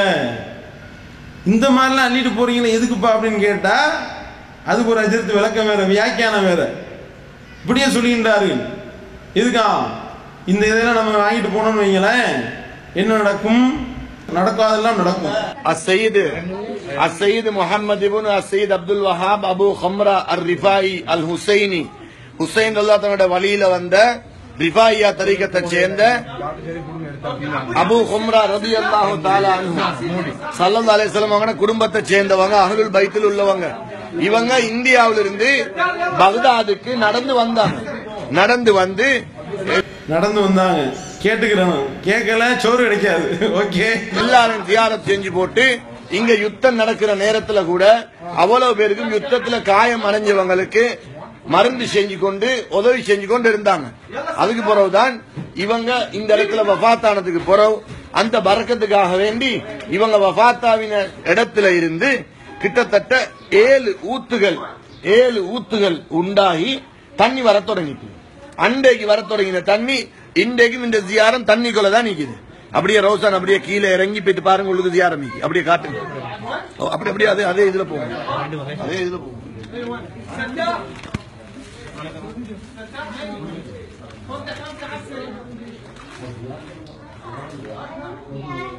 இந்த ஒரு அவுலியா, அந்த அவுலியாவுடைய பேரை அப்படி நீண்டுகிட்டே போகுது. அப்படின்னு சொல்லிட்டு ஒரு நீட்டமா போட்டு பேரை போட்டு அப்படிலாம் சொன்னா நீங்க நம்புவீங்க. அப்படிப்பட்ட ஒரு அவுலியா என்ன செஞ்சாராம், மூத்தா போனோனையும் அவரை சுத்தி 7 ஊத்து வந்துருச்சான். 7 ஊத்து பீறிட்டு வந்து ஃபுல்லா வந்து அந்த அவருடைய சமாதியை சுத்தி அடைச்சிருச்சான். ஏதோ சாக்கடை அடைச்சு நிக்குது, தண்ணி நிக்குது உள்ள, சாக்கடை அடைச்சு தண்ணி நின்றுட்டு இருக்கு. இவர்கள் 7 ஊத்து பீறிட்டு ஓடுதுன்றாங்க. சொன்னா நம்ப வேண்டியது. ஏற்கனவே இதே மாதிரிதான் பிற மதத்தவர்கள் செய்து கொண்டிருக்கின்றார்கள். இயேசுவினுடைய காலில் இருந்து தண்ணி வடியுதுன்னா, அப்படி மும்பையில் ஒரு கொடுமை நடந்தது. எல்லாம் அந்த வடிந்த தண்ணியை பாட்டிலில் பிடித்து குடித்து கொண்டிருந்தார்கள். சனல் இடமருகு அப்படின்னு சொல்லிட்டு ஒரு தீக்காக்காரர், இறைவனே இல்லைன்னு சொல்லக்கூடிய ஒரு ஆள், அவர் என்ன செஞ்சார், போய் புலனாய்வு செஞ்சு அந்த கட்டடத்தில் எந்த இடத்துல இருந்து தண்ணி லீக் ஆகுதுன்னு பார்த்தா, இயேசு சிலுவை எங்கே இருக்கின்றதோ அந்த சிலை இருக்கின்றதோ அதுக்கு மேலே ஒரு பாத்ரூம் இருக்குது. அந்த பாத்ரூம் கட்டி அந்த தண்ணி அப்படியே இறங்கியிருக்கு கீழே, அந்த சிலை வழியாக வளைஞ்சிருக்கு. அதை காலில் வடிகிறத பார்த்துட்டு ஏதோ நமக்கு அருள் புரிஞ்சுட்டாரு அப்பா என்று சொல்லி டப்பால பிடித்து கொண்டு குடிக்கக்கூடிய கொடுமை. அந்த மாதிரி இவர்கள் என்ன செய்கின்றார்கள், அதுக்கு இதுக்கு என்ன வித்தியாசம்? அப்ப சிந்திக்கக்கூடிய திறன் போச்சா? அல்லாஹ்வை மட்டுமே வணங்கி அவனுக்கு நிகராக யாரையும் ஆக்கக்கூடாது என்ற அந்த ஏக இறை கொள்கையில உறுதியாயிருங்க. மூளை வேலை செய்யும். படைச்ச இறைவனுக்கு இணை கற்பிக்கக்கூடிய கொள்கையில ஒருவன் என்னைக்கு போனானோ மண்டையில் உள்ளது மூளை இல்லாது மசாலா இல்லை களிமண்ணாக மாறிவிடுமே. கண்ணால பார்க்கணுமா? இப்ப எதுக்கு இந்த தண்ணி அள்ளிட்டு போகணுமா? அள்ளிட்டு போய் என்ன செய்யணும் பாருங்க, அதுக்கு விளக்குறாரு. இந்த தண்ணிய பத்தி, தண்ணியோட வரக்கத்தை பத்தி சொல்றாங்க. தாரிசரி புள்ள பாக்கியம் இல்லாதவங்களுக்கு இந்த தண்ணி எடுத்துக்கொண்டு போயிட்டு குளிக்கிறதுக்கு சொல்லி இந்த தண்ணியை கலந்து குளிச்சா எத்தனை நாளைக்கு? 40 நாளைக்கு. கொஞ்சம் கொஞ்சமா ரம்ஜான் தண்ணி மாதிரி கொஞ்சம் கொஞ்சமா சாட படத்தி 40 நாளைக்கு இந்த தண்ணியோட சேர்த்து குடிச்சா அல்லாஹ்வுடைய கிருபையை கொண்டு உள்ள பாக்கியம் கிடைக்கும் என்று இந்த ஏரியாவில் அவ்வளவு பேரும் இது முஜர்ரப், அதாவது பரீட்சிக்கப்பட்டது, ஆராய்ச்சி செய்யப்பட்டு எத்தனையோ நூற்றுக்கணக்கான ஆட்களுக்கு உள்ள பாக்கியம் கிடைச்சிருக்குது என்று சொல்றாங்க. இது ஒரு மருந்துக்காக பாவிக்க ஏழும் என்றும் இந்த ஏரியாவில் அவ்வளவு பேரும் பாப்புலரான ஒரு சொல் ஒன்று இருக்குது. இந்த தண்ணியை கொண்டு போயிட்டு உள்ள பாக்கியம் இல்லாதவங்களுக்கு தண்ணியை கலந்து 40 நாளைக்கு அவங்க குளிச்சா உள்ள பாக்கியம் கிடைக்கும். இந்த வலியுள்ள மரக்கத்தை கொண்டு சொல்லப்படுது. விளங்குச்சா? இந்த நாத்தம் முடிச்ச தண்ணியை அள்ளிட்டு போய் அதை குளிச்சு எல்லாம் இது பண்ணோம்னா என்ன ஆகுமா? புள்ள பாக்கியம் கிடைக்கும். இப்ராஹிம் அலைஹிஸ்ஸலாம் அவர்கள் ஹலீலுல்லா, அல்லாஹ்வுடைய தோழர், உட்ட நண்பன் என்று அல்லாஹ் அவரை பற்றி சொல்லி காட்டுகின்றான். அந்த இப்ராஹிம் அலைஹிஸ்ஸலாம் அவர்களுக்கு நீண்ட நெடுநாட்களாக புள்ள கிடையாது. ஜக்கரியா நபி தன்னுடைய தலையெல்லாம் நரைத்து விட்டது, எலும்பு பலவீனமாகிவிட்டது, அவருடைய மனைவி மலடியாகிவிட்டார். அந்த அளவிற்கு முதுமையை அடைந்த பிறகுதான் அல்லாஹ் அவர்களுக்கு பிள்ளையை கொடுத்தான். இப்ராஹிம் அலைஹிஸ்ஸலாம் அவங்களே குளிச்சுட்டு அவங்க குளிச்ச தண்ணி அள்ளி குடிச்சு புள்ள பாக்கியத்தை வர வைக்க முடியல. உசுரோட இருக்கும் போதே மூத்தா போனதுக்கு அப்புறம் அந்த சமாதியை சுத்தி நிக்கிற சாக்கடை தண்ணி அள்ளி குடிச்சா அதுல குளிச்சா புள்ள வரக்கும் என்று சொல்லுகின்றார்கள் என்றால், அப்ப படைச்ச ரப்பு மேல இவர்கள் நம்பிக்கை வைத்தார்களா? இல்லையே. அப்ப எங்க கொண்டு போயிட்டாங்கன்னு பாத்தீங்களா? அப்ப அவுலியாவை மேல தூக்கி கொண்டு போய் அல்லாவை காலில் போட்டு மிதிக்கக்கூடிய கொடுமை நடக்குதா இல்லையா? மறுமையில் நடக்கக்கூடிய சம்பவமா ஒன்று சொல்றாரு. எப்படி இவர்கள் அந்த மாதிரி அவுலியா என்று சொல்லக்கூடியவர்களை தூக்கிட்டு அல்லாஹ் எப்படி கேவலப்படுத்துகின்றார் என்று பாருங்க. மறுமையில மஹ்ஷர் மைதானத்தில் ஒன்று நடக்குமா சொல்றாரு. போனாங்களே, இத நாங்கெல்லாம் கையுட்டது மட்டுமல்லாம இது தேவைதானா, இது பித்அத்து, இது ஷிர்க்கு, இது கூடாது, இது நமக்குரியதல்ல என்று சொல்லி சொல்லி அதை அப்படியே ஒரு சைடுல தூக்கி வச்சதனால இன்றைக்கு எல்லாருக்கும் நோய். என்ன நோய்? உடம்பு சம்பந்தப்பட்ட நோய் அல்ல, கல்பு சம்பந்தப்பட்ட நோய். நிம்மதி இல்லை. அல்லாஹ் வணங்கினா நிம்மதி கிடைக்கும். நீ அப்படியே கல்லு மண்ணை வணங்கி சமாதி வணங்கினா எப்படி நிம்மதி கிடைக்கும்? உனக்கு நிம்மதி இல்லையா? ராஹத் இல்லை, கண்ணியம் இல்லை, மரியாதை இல்லை. அல்லாஹ் வணங்கினா எல்லாம் கிடைக்கும். நீ அல்லாஹ் வணங்காம போனா எதுவுமே இருக்காது. ஆலாவின் நல்லடியார்களே, என் அருமை சகோதரர்களே, கியாமத்து நாள்ல நாங்க அல்லாஹ்வுக்கு பயந்து தான் எல்லாம் செய்றோம். ஆனால் மஹ்ஷர் மைதானத்துல அந்த இக்கட்டான நிலைமையில நாங்க சுவர்க்கமா நரகமா என்று பயந்து இருக்கிற நேரத்தில் குத்துபு நாயகம் வருவாங்க. எங்க மஹ்ஷர் மைதானத்துல உங்க வீட்டு பக்கத்தில் உள்ள கிரவுண்டு விளங்கிடக்கூடாது, அல்லது race course ground விளங்கிடக்கூடாது, medical college cricket ground விளங்கிடக்கூடாது, அல்லது ஆத்துல கிரிக்கெட் விளையாட போவோம்ல அந்த கிரவுண்ட் விளங்கிடக்கூடாது. மஹ்ஷர் மைதானத்துல என்னவா நம்ம எல்லாம் சொர்க்கமா நரகமா எல்லாம் என்ன நமக்கு தீர்ப்பளிக்க போறானே அப்படின்னு சொல்லி நம்ம ஏங்கி கொண்டிருக்கக்கூடிய இந்த நேரத்துல குத்துபு நாயகம் வருவார். அடுத்து ரிஃபாய் நாயகம் வருவாங்க, ஷாதுல் நாயகம் வருவாங்க, ஹாஜா முயினுத்தீன் சிஸ்தி நாயகம் வருவாங்க, ஷாவுல் ஹமீத் நாகூரி நாயகம் வருவாங்க ரலியல்லாஹு அன்ஹும். அவர்களை பின்தொடர்ந்த எல்லா ஷேகுமார்களும் வருவாங்க. வந்து அவங்களோட சங்கையான கையால ஒவ்வொரு கவர் எங்களுக்கு தருவாங்க. கவர் கொடுப்பாராம். கேம நாள்ல வந்து நீ வந்து நின்று சொர்க்கமா நரகமா பாபா கவர் பிடிங்க அப்படின்னு கவரை கொடுப்பான். இது என்ன வந்துக்கிட்டு போஸ்ட் ஆபீஸா என்ன நினைச்சுக்கிட்டு இருக்கீங்க? கவர் கொடுப்பாங்கன்ற, அல்லது திருமணம் முடிச்சுட்டு திருமணத்துல பிரியாணியை தின்னுட்டு மொய்க்க வராது, வாங்கிக்கிறேன் 100 ரூபா 101 ரூபா அப்படின்னு என்ன நினைத்து மஹ்ஷர் மைதானத்தை பத்தி பேசுறாருங்க. கவர் ஒன்று கொடுப்பாங்களாம், கவர்ல உள்ள என்ன இருக்குமா? அதுதான் அதை விட பெருங்குடும்பம். இங்க பாருங்க, ஒரு காகித துண்டு மாதிரி என்ன சரி ஒன்ற தருவாங்க. தந்தா இது உங்களோட ஹக்கு. ஆனா எங்ககிட்ட தான் இருந்தது. பார்த்தா என்ன, இவ்வளவு காலமும் அவர் குத்துபு நாயகத்திட பேர்ல ஓதின ஃபாத்திஹாவும் யாசீனும். பாத்தியா ஓதி இருப்பீங்கல்ல, அப்படியே கவர்ல போட்டு பாப்பா பிடிச்சுக்கிறேங்க வாங்கிட்டு, நீங்க ஓதினது எனக்கொண்டும் பெருசா கிடைக்கணும் என்று எனக்கு ஆசை இல்ல, நான் எங்கேயோ இருக்கிறேன். ஆனால் நீங்க என்ன நினைச்சு இதை செஞ்சீங்களே, எனவே இதை நான் உங்களுக்கு பத்திரம் பண்ணி வச்சேன், உங்களுக்கு காப்பாத்தி வச்சேன் என்று ஒவ்வொரு தரீக்கத்தினுடைய ஷைகுமார்கள் அந்தந்த தரீக்கத்து முரீதுகளுக்கு மஹ்ஷர் மைதானத்துல கொண்டு வந்து கொடுப்பாங்க. நாங்க ஓதுற ஓதல்கள், ராத்திபுகள், திக்ருகள், சலவாத்து மஜ்லிஸ்கள், சலாத்து நாரியாக்கள் இதெல்லாம் தமாஷாவா? தமாசு தான் அது. என்ன தமாசான்னு கேட்டா, நீ மஹ்ஷர் மைதானத்தை தமாசாக்கிட்டீங்க. குத்துபு நாயகம் வருவா, என்ன நினைச்சுக்கிட்டு இருக்கீங்க? மறுமை நாள்னா என்னன்னு தெரியுமா? அல்ல மறுமை நாளை பற்றி என்ன சொல்லுகின்றான் என்ற அந்த திருமறை வசனங்களை இவர்கள் வாசித்திருந்தால் இப்படி பேசுவார்களா? வமா அத்ராக மா யௌமுத்தீன் ثم ما أدراك ما يوم الدين يوم لا تملك نفس لنفس شيئا والأمر يومئذ لله. அல்லாஹ் தன்னுடைய திருமறையில தெளிவுபடுத்துறான். மறுமை நாள் தீர்ப்பு நாள் என்னன்னு தெரியுமா? தீர்ப்பு நாள் என்னவென்று உமக்கு எப்படி தெரியும்? அந்த நாளில் எந்த ஒரு ஆன்மாவுக்கும் எந்த உதவியும் செய்ய முடியாது. அந்த நாளில் அதிகாரங்கள் அனைத்தும் அல்லாஹ்விடத்தில் இருக்கின்றது. அல்லாஹ் தன்னுடைய திருமறையில தெளிவுபடுத்துறான். வத்தகு யௌமன் லா தஜ்ஸி நஃப்ஸுன் அன் நஃப்ஸின் ஷையா வலா யுக்பலு மின்ஹா அத்லுன் வலா தன்ஃபஹா ஷஃபாஅத்துன் வலா ஹும் யுன்ஸரூன். அந்த நாளை நீங்கள் அஞ்சிக் கொள்ளுங்கள். அந்த நாள் எப்படிப்பட்ட நாள் தெரியுமா? அந்த நாள்ல எந்த ஒரு ஆன்மாவுக்கும் எந்த உதவியும் செய்ய முடியாது, எந்த ஒரு பரிந்துரையும் ஏற்றுக்கொள்ளப்படாது, எந்த ஒரு ஈடும் ஏற்றுக்கொள்ளப்படாது. வலா ஹும் யுன்ஸரூன், நீங்கள் உதவி செய்யப்படவும் மாட்டீர்கள்.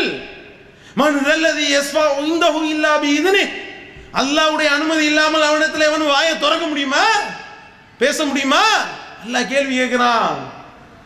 அவனுடைய அனுமதி இல்லாமல் அந்த நாளிலே எவனும் வாயை திறக்க முடியாது என்று அல்லாஹ் சொல்லி காட்டுறான். வருவாராம், குத்துபு நாயகம் வருவார், செய்பு நாயகம் வருவார். அல்லாஹ் கொடுப்பான் பாரு, உனக்கு இருக்கு. நீ நினைச்சுக்கிட்டு இருக்க படைச்ச ரப்பை எந்த அளவுக்கு இழிவுபடுத்தி விட்டார்கள், எந்த அளவுக்கு கேவலப்படுத்தி விட்டார்கள். அப்ப தர்கா மேல வச்ச பாசம், இறை நேசர்கள் என்று இவர்கள் வைத்த அந்த பாசம் அல்லாஹ்வை தள்ளிடுச்சா? மறுமை நாள கேலி கூத்து ஆக்கிருச்சா? மௌசர் மைதானம் என்ற அந்த ஒரு மகத்தான ஒரு நாளிலே படைச்ச இறைவன் முன்னால் நிற்கக்கூடிய அந்த வேலையை இவர்கள் எந்த அளவுக்கு கேலி கிண்டலுக்குரியதாக ஆக்கி விட்டார்கள். இப்ப விளங்குதா இவர்கள் அல்லாஹ்வை எந்த இடத்துல வச்சிருக்காங்கன்னு விளங்குதா? இதுதான் நேர்வழி என்று உங்களுக்கு பாடம் புகட்டப்படுகின்றது. இஸ்லாமிய சமுதாயத்துக்கு இதுதான் நேர்வழி என்று பாடம் புகட்டப்படுது. தர்கா வணக்க வழிபாடு என்ற பேர்ல இதைத்தான் எடுத்து மக்கள் மத்தியில செய்யறாங்க, கொண்டு போறாங்க. எந்த அளவுக்குன்னா அப்படி மகத்துவத்தை ஏத்துறாங்களாம். ரசூல் ஸல்லல்லாஹு அலைஹி வஸல்லம் தூக்கி வீசிடுவார்கள். அல்லாஹ்வுடைய தூதரால செய்ய முடியாத செயல்பாடுகளை எல்லாம் அவுலியாக்கள் என்று நம்பக்கூடிய இவர்கள் எங்களுடைய மகான்கள் செய்தார்கள் என்று சொல்லுவாங்க. எந்த அளவுக்குன்னா சொல்றாங்க, கஅபத்துல்லாஹ்ல ஒரு மகான் இங்க காயல்பட்டு இருந்தாராம். ஒவ்வொரு வக்தும் கஅபத்துல்லாஹ்க்கு தான் போய் தொழுது வருவாராம். ஒவ்வொரு வக்தும் சொல்றாரு பாருங்க. இந்த விஷயத்தை நான் ஆரம்பிக்கிறேன். சதகத்துல்லா அப்பா வந்து நம்ம எல்லாத்துக்கும் தெரியும். 5 வக்தும் கஅபத்துல்லாஹ்ல போய் தொழுது வருவாங்க. தெரியும் நமக்கு, ஆமா, நம்பிட வேண்டியதுதான். ஆனா அது மறைமுகமாக தான் வச்சுட்டு இருந்தாங்க. அவங்க யாரும் வெளிப்படுத்தல, அப்படியே பொறுத்தவரை அப்படித்தானே அப்படி இருந்தாங்க. 5 வக்துமே அங்கே போய் தொழில் வருவாங்க. அவள் பேரப்பிள்ளையோட ஒரு நாள் விளையாடிட்டு இருக்கிறா. அப்போ அங்கே ஒக்குத்தாயிடுச்சு. சரி ஒக்குத்தாயிடுச்சுன்னு சொல்லி டக்குன்னு கிளம்ப சொல்ல பேரப்பிள்ளையும் கையில் தூக்கிட்டு போயிட்டார். போயாச்சு, அங்கே போய் தொழுது எல்லாம் முடிஞ்சிச்சு. நம்புற மாதிரியே சொல்லுவாங்க. சரியா? தூக்கிட்டு போயிட்டு அவர் தொழுதுட்டு இருந்தாங்க கஅபத்துல்லாஹ்ல. தொழுதுட்டு அப்படியே அந்த பல மக்கள் வந்து இவர் ரொம்ப முக்கியமான ஒரு ஆள் இல்லை, அதனால இவரிடத்துல நிறைய கேள்விகளை கேட்டாங்களாம். அப்படி கேள்வியை கேட்டவொடனே இவர் வந்து தூக்கிட்டு வந்த பேரனை மறந்துட்டார். அப்படி மறந்தவனையும் வந்துட்டாங்க. வந்து பார்த்தா பேரனை காணோம். வலை வீசி காயல் பட்டினம்ல அலசிருக்காங்க, கிடைக்கல பேரன். உடனே என்ன செஞ்சுட்டாங்க, டக்குன்னு பார்த்தா விஷயத்தை மட்டும் கேளுங்க. சதகத்துல்லா அப்பா 5 வக்துக்கு போகிறதே நிறைய பேருக்கு ஜீரணிக்காது. நான் பார்த்துட்டு தான் இருப்பேன். ஆளை காணாம அப்படின்னு சொல்லி எல்லாரும் அந்த அசாதியமான பெண்மணிகிட்ட கேட்குறாங்க. அப்பா தான் வச்சுட்டு இருந்தாங்க, இப்போ என்னன்னு தெரியல அப்படின்னு. அப்படியே கொஞ்சம் நீங்கள் நான் பார்த்து எடுத்துகிட்டு வந்துடுறேன் ஆளை அப்படின்னு சொல்லிட்டு டக்குன்னு போய் எடுத்துகிட்டு வந்துட்டேன். அப்போ எல்லாத்தையும் ஆச்சு, எல்லா இடத்தையும் தேடியாச்சு, இல்லையே புள்ள எங்கே இருந்துச்சு அப்படின்னு சொல்லி எல்லாரும் அந்த அசாதியமான பெண்மணிகிட்ட கேட்குறாங்க. அப்போ அவன் சொன்னான், இல்லை அப்பா வந்து 5 வக்து தொழுவு போவோம், நான் பார்த்துட்டு தான் இருப்பேன். ஆளை காணாம போதுன்னு பார்த்தா அவளை மக்களை போய் தொழிட்டு வருவா. அதே மாதிரி பிள்ளைய தூக்கிட்டு பாஞ்சிட்டா, வர சொல்ல மறந்துட்டா. இது பார்த்தா நான் போய் எடுத்துட்டு வந்துட்டேன்னு சொல்லி சொன்னோம். எல்லாரும் எப்படின்னு பார்த்தீங்களா கதை எங்கே போகுதுன்னு? இவர் போய் விட்டுட்டு வந்துட்டாராம். யாரு பிள்ளையை காணான்னு தேடிக்கிட்டு இருக்கும்போது பார்த்தா இந்த அம்மா போய் தூக்கிட்டு வந்துருக்கு. கஅபத்துல்லாஹ்ல போய் தூக்கிட்டு வந்தோடனே எல்லாம் ஆச்சரியம்.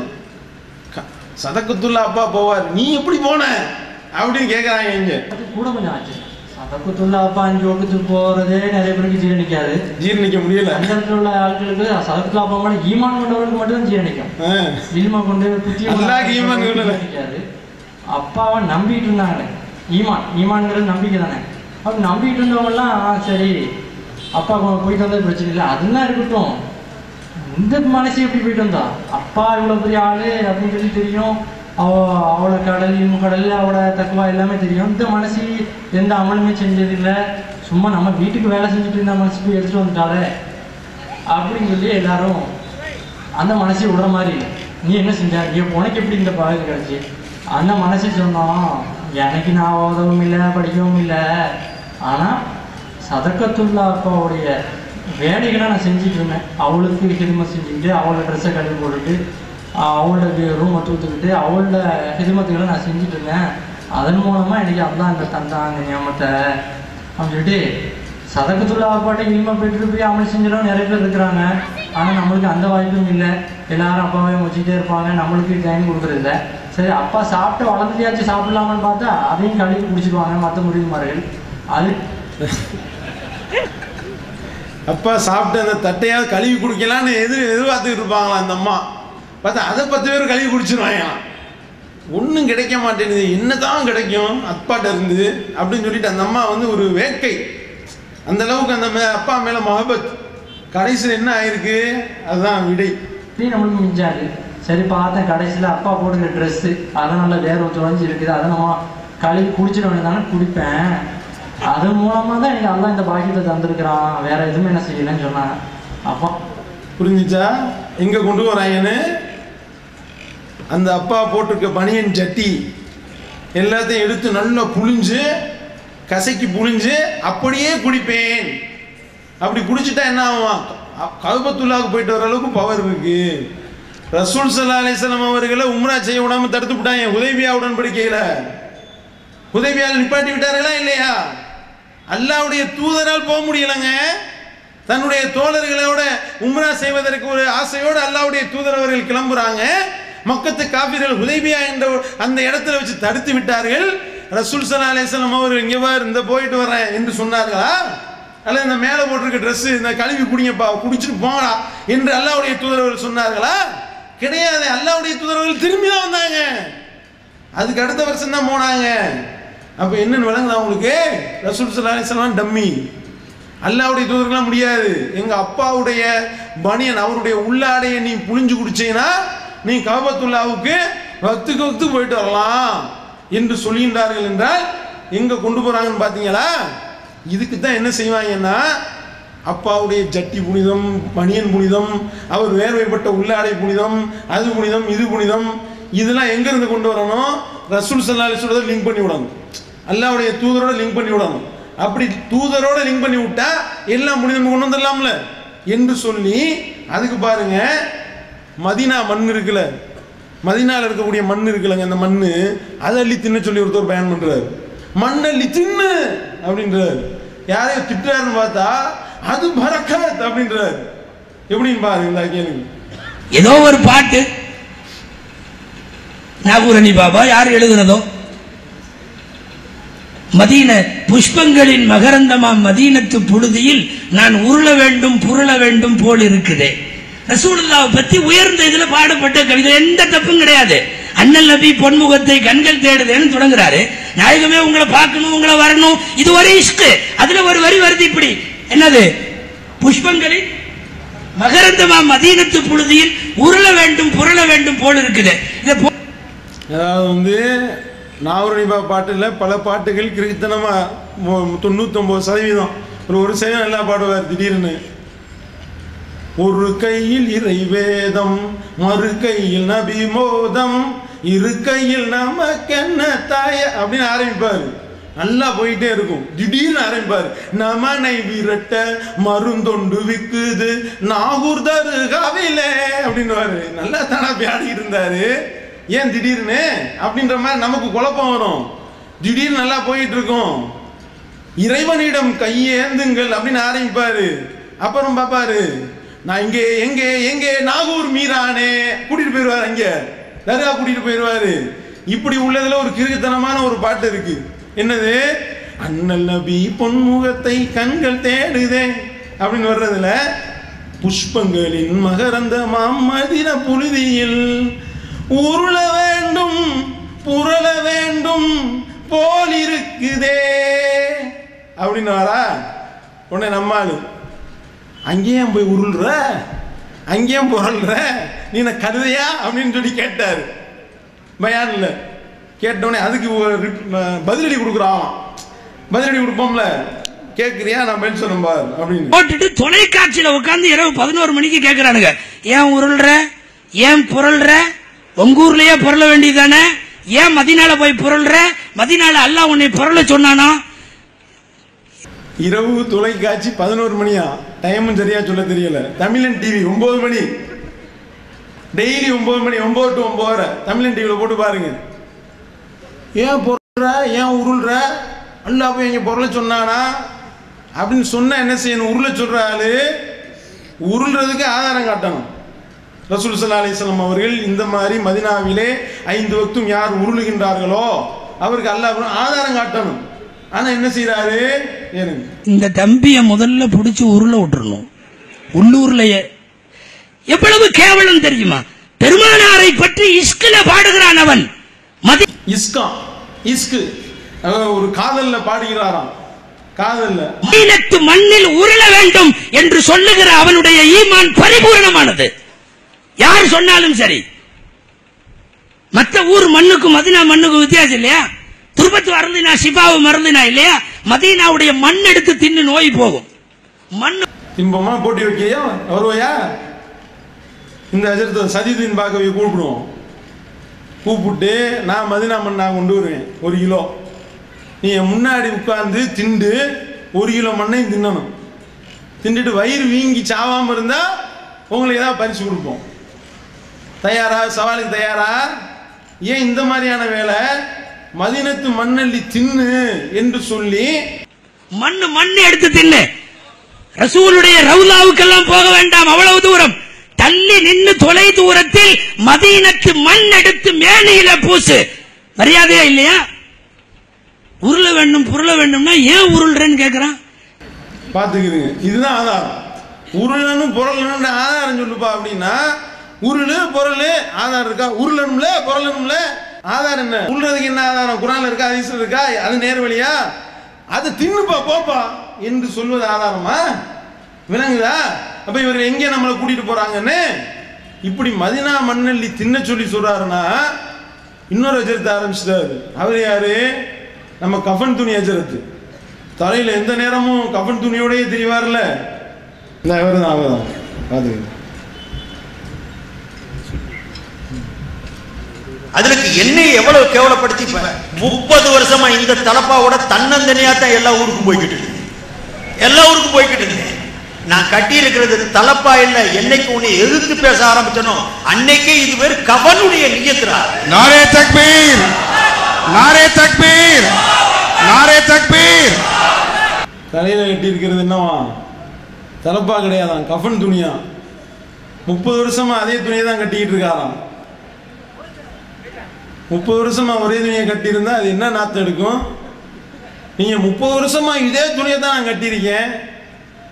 கஃபன் துணி வேற. அது எந்த ஊர்ல கஃபன் துணி 3 மீட்டருக்கு விற்கிறான்னு தெரியல நமக்கு. கஃபன் துணின்றது இங்க ஆரம்பிச்சு கால் வரைக்கும் வரணும். நீ தோல் வரைக்கும் தொங்கிக்கிட்டு இருக்கு உனக்கு கஃபனு. முஸ்அப் பின் உமைர் மனசுல நினைப்போ கஃபன் துணி பத்தாம இழுத்துக்கிட்டு இருந்தார்ல. எல்லாம் காசுக்கான பேச்சு அம்புட்டும். அவர் பேசுறாரு பாருங்க. ரசூல் ஸல்லல்லாஹு அலைஹி வஸல்லம் அவர்களுடைய சிறுநீர் புனிதம் புடிச்சு குடிங்க பேசுறாரு. ஸல்லல்லாஹு அலைஹி வஸல்லம் ஒரு சிறு பாத்திரத்துல சிறுநீர் கழிச்சு கட்டலுக்கு கீழே வச்சிருப்பாங்க. காலையில தானோ அல்லது தன்னுடைய அடிமை பெண்ணையோ அடிமை ஆணையோ சொல்லி வெளியே கொட்ட சொல்லிடுவாங்க. ஸல்லல்லாஹு அலைஹி வஸல்லம் சொன்னார்கள் உம்மு ஐமனை பார்த்து, அம்மா அந்த சிறுநீரை வெளியே கொட்டிருங்க, பாத்திரத்தில் இருக்கிறத வெளியே கொட்டிருங்கன்னு சொன்னாங்க. அந்த பெண்மணி சொன்னது, ரசூலுல்லாஹ் அது உங்களுடைய சிறுநீர்னு எனக்கு தெரியாது. ராத்திரில எனக்கு தாகம் வந்துச்சு, தண்ணீர் நினைச்சு எடுத்து குடிச்சிட்டேன். அதுக்கு தக்பீர் போடுறாங்க. அல்லாஹ் அக்பர். எப்படி மக்களை உருவாக்கி கொண்டிருக்கிறார்கள் பாருங்க. அதுவும் இல்லாம அந்த சிறுநீரை பத்தி சொல்லும் பொழுது யாரோ டம்ளர்ல இன்னொன்னு ஏதோ ஊத்துறாரு. இங்க பாருங்க, அது உங்களுடைய சிறுநீர்னு எனக்கு தெரியாது. என்ன தெரியல, நமக்கு தெரியல, தகவலுக்காக சொல்லிக்கிட்டேன். ஏதோ ஊத்துறாரு. அப்படி சிரிச்ச நிலையில ஸல்லல்லாஹு அலைஹி வஸல்லம் சொல்றாங்க, சிறுநீர் என்பது ஒரு நபியுடைய சிறுநீர். அதை நீங்க புரிஞ்சுக்கிறீங்கன்னா இனிமேல் வயிற்று பிரச்சனை உனக்கு வராதுன்னு சொல்றாங்க. வயிற்று பிரச்சனை, சுடுநீரை குடிச்சிட்டீல, வயிற்று பிரச்சனை உனக்கு வரவே வராது. ஹதீஸ்ல என்ன வருது? நபியுடைய சிறுநீர் கூட உன்னுடைய உடல்ல நுழைஞ்சிருச்சுன்னா உன்னுடைய ஈமான் பலமாயிருங்கிற அர்த்தத்துல சொல்லி ரசூலுல்லாஹ் சொன்னாங்க, நரக நெருப்பு உன்னை தீண்டாதுன்னாங்க. இந்த 2 வாக்கு கொடுக்குறாங்க. விளங்குதா? எங்கே கொண்டு போயிட்டு இருக்கான்னு புரியுதா உங்களுக்கு? அதாவது நபியினுடைய சிறுநீரை ஒருவர் குடிப்பாரேயானால் அவருக்கு வயிற்று பிரச்சனை வராது. நபியினுடைய சிறுநீரை ஒருவர் குடித்தால் அவரை நரக நெருப்பு தீண்டாது. இதெல்லாம் ஒழிக்கத்தானே அல்லாஹ்வுடைய தூதர் வந்தாங்க. எப்படிப்பட்ட ஒரு சுயமரியாதையை பேணக்கூடிய ஒரு மார்க்கம்! அல்லாஹ்வுடைய தூதர்கள் எப்படி நமக்கு சுயமரியாதை கற்றுக் கொடுத்தாங்க? தான் வரும்போது தான் வரக்கூடிய ஒரு சபையில தனக்காக யாரும் எழுந்து நிற்க கூடாது. ஏன் நான் வர்றேன், நீங்க உட்கார்ந்து இருக்கும்போது எந்திரிச்சிங்கன்னா உங்களுக்கு சுயமரியாதை பாதிக்கணும். நான் அவ்வளவு பெரிய ஆளா? நானும் உங்களை மாதிரி ஒரு மனுஷன் தான்ப்பா. எனக்காக நீங்க எந்திரிக்கிறீங்க. எவன் ஒருவன் தான் வரும்போது தனக்காக பிறர் எழுந்து நிற்க வேண்டும் என்று விரும்புகின்றானோ அவன் தன்னுடைய இருப்பிடத்தை நரகத்தில் ஆக்கி கொள்ளட்டும் என்று அல்லாஹ்வுடைய தூதர் அவர்கள் எச்சரித்தார்கள். அப்படி அல்லாஹ்வுடைய தூதர் அவர்கள் இந்த சமுதாயத்தை வார்த்தெடுத்தாங்க. அப்படி வார்த்தெடுத்த இந்த சமுதாயத்தை என்ன மாதிரி ஒரு ரசூல் ஸல்லல்லாஹு அலைஹி வஸல்லம் வரும்போது எந்திரிச்சு நிற்கிறதே அல்லாஹ்வுடைய தூதர் அவர்கள் விரும்பல. ரசூல் ஸல்லல்லாஹு அலைஹி வஸல்லம் அவர்கள் ஒரு நாள் வாகனத்திலிருந்து கீழே விழுந்துட்டாங்க, அடிபட்டுருது. உட்கார்ந்துக்கிட்டு தொலை வைக்கிறாங்க. உட்கார்ந்து தொலை வைக்கும் பொழுது பின்னால் நின்ற சஹாபாக்கள் நின்றுகிட்டு தொழுதுட்டாங்களாம். ரசூல் ஸல்லல்லாஹு அலைஹி வஸல்லம் தொழுது முடித்தவனே கண்டிக்கிறாங்க. என்ன காரியம் பண்ண தெரிஞ்சீங்க? நான் உட்கார்ந்து தொழுதுனா நீங்களும் உட்கார்ந்து தொழுவணும். நான் உட்கார்ந்து தொழும்போது நீங்கள் பின்னாடி நின்று கொண்டு தொழுதினீர்களே. ஆனால் இதை பார்க்கக்கூடிய மக்களுக்கு என்ன விளங்கும்? ரோம பாரசீக மன்னர்கள் உட்கார்ந்துருப்பானே, அவர்கள் முன்னால எல்லாரும் நிற்பார்களே, அந்த மாதிரி உங்களை நினைச்சிட மாட்டானா? அப்படிப்பட்ட ஒரு மார்க்கத்தையா நான் கொண்டு வந்தேன் என்று சுயமரியாதையை போதித்து தந்த அல்லாஹ்வுடைய தூதர் அவர்கள் சிறுநீரை குடிச்சு குடிக்க சொன்னாங்கன்னு சொன்னீங்களப்பா. இதுதான் நேர்வழியா? இது எங்க கொண்டு போறதுக்கு உங்களை அழைக்கிறாங்கன்னு புரியுதா? நபியினுடைய சிறுநீர் புனிதம். இன்னொரு அஜரத்து பேசுறாரு நபியினுடைய வேர்வை புனிதம். இன்னொரு அஜரத்து பேசுறாரு நபியினுடைய மலமும் புனிதம். புனித சங்கைக்குரிய மலம் ஒருத்தர் பயன் பண்றாரு. அந்த கிளிப்பிங் இருக்கு. சங்கைக்குரிய மலமா? என்னங்கப்பா சொல்றீங்க? எல்லாமே சங்கைக்குரியது. அப்ப சங்கைக்குரியதுன்னா எதுக்கு யூரின் பாஸ் பண்ணிட்டு கழுவுனாங்க? ஏன் டூ பாத்ரூம் போறதா இருந்தா தொலைவை நோக்கி போனாங்க? டெய்லி 2 பேரும் பிடிச்சி குடிக்க சொல்லியிருக்க வேண்டியதானே? அப்ப எப்படி இஸ்லாத்தை கேவலப்படுத்துறாங்க பாத்தீங்களா? இப்படி இஸ்லாத்தை கேவலப்படுத்தி கொச்சைப்படுத்தி இதை இஸ்லாம்னு மக்கள் மத்தியில் அறிமுகப்படுத்தும் பொழுது இது நேர்வழியா? இதைத்தான் நம்ம கேட்கிறோம். இப்படித்தானங்க போட்டு நாசமாக்கி விட்டீர்கள். எல்லாத்தையும் உள்ள அல்லாஹ்வுடைய தூதர் அவர்கள் எதை நமக்கு கட்டுத்தந்தார்களோ தூக்கி வீசி விட்டீர்கள். وما كان لمؤمن ولا مؤمنة إذا قال الله ورسوله أمرا أن يكون لهم الخيرة من أمرهم. அல்லாஹ்வும் அவருடைய தூதரும் ஒரு விஷயத்தை பற்றி முடிவெடுத்து விட்டால் அதில் சுய அபிப்பிராயம் கொள்ள எந்த ஒரு மூமினான ஆணுக்கோ பெண்ணுக்கோ அருகதை இல்லை. ومن يعص الله ورسوله فقد ضل ضلالا مبينا. யார் அல்லாஹ்வுக்கும் அவருடைய தூதருக்கும் மாறு செய்யறான் அவன் தெளிவான வழிகேட்டில் விழுந்து விட்டான் என்று அல்லாஹ் தன்னுடைய திருமறையில் எச்சரிக்கின்றான். அப்படி தெளிவான வழிகேட்டில் விழுந்துவிட்டு அதை நேர்வழி என்று சொல்லக்கூடிய கொடுமை நடக்குது என்றால் அனுமதிக்க முடியுமா? இது நேர்வழியா? கடைசியில் என்ன நிலைமைக்கு போச்சு? ரசூல் ஸல்லல்லாஹு அலைஹி வஸல்லம் எச்சியை காரி துப்புவாங்கலாம், புடிச்சு மூஞ்சில தேய்ப்பாங்க. சஹாபாக்கள் என்று அல்லாஹ்வுடைய தூதருடைய தோழர்களை கேவலப்படுத்துறீங்க. சிறுநீரை பிடித்து குடித்தார்கள் என்று கேவலப்படுத்தியாச்சு. ரசூல் ஸல்லல்லாஹு அலைஹி வஸல்லம் அவர்களை லிங்க் பண்ணாதான் இப்ப இவர்கள் தங்களை பரிபூர்ண தூயவான்களாக காட்ட முடியும். இது அதனுடைய வெளிப்பாடு என்ன? ஒரு அஜர்த்து எச்சியை காரி துப்புறாரு, பிடிச்சி குடிக்கிறாங்க. கொடுமையை பாருங்க. இதற்காகத்தான் எல்லாம் அல்லாஹ்வுடைய தூதருக்காக மேட்டர் கிடையாதுங்க. இது மதீனத்து மண்ணு புனிதம்னா மதீனத்து மண்ணுன்னு சொல்லி ஒரு 1/2 கிலோ பாக்கெட்டை உங்கள்கிட்ட கொண்டு வந்து கொடுப்பார்கள். 100 கிராம் பாக்கெட்டை கொடுப்பாங்க. கொடுத்து மதீனாவிலிருந்து நான் உம்ரா போயிட்டு வந்தேன், மண் எடுத்துட்டு வந்திருக்கேன், அது நான் என் கை வேறப்பட்டிருக்கு, பாக்கெட் 100 கிராம் பாக்கெட்டு அப்படின்னு ஆரம்பிக்கும் போது நம்ம ஆளு ஹஜ்ரத் 100 கிராம் 5000 ரூபாய் தானே அப்படின்னு. இவர் 5000 ரூபாய் இல்லை 4999 மட்டும் அப்படின்னு 5000 ரூபாய் உடுத்து வித்துட்டு போயிடுவார்.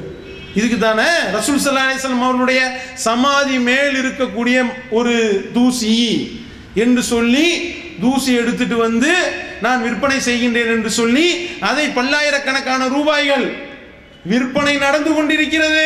மறக்க முடியுமா? யார் விற்கிறா தெரியுமா? காந்தபுரம் அபூபக்கர் முஸ்லியார் என்று சொல்லக்கூடிய இந்த உட்கார்ந்துருக்கார் பாருங்க, இவர்தான். இவரே தான். இவர் தான் யாரு? அந்த பரலேவி என்று சொல்லக்கூடிய அந்த கபூர் வணங்கியலுடைய முக்கியமான தலைவர்கள் ஒரு ஆளு உட்கார்ந்துருக்காரு. கையில டம்ளர் வைத்துக் கொண்டு அவருடைய வாய்க்கு பக்கத்தில் கொண்டு போய் காட்டுறாங்க. தூ தூ தூன்னு துப்புறாரு.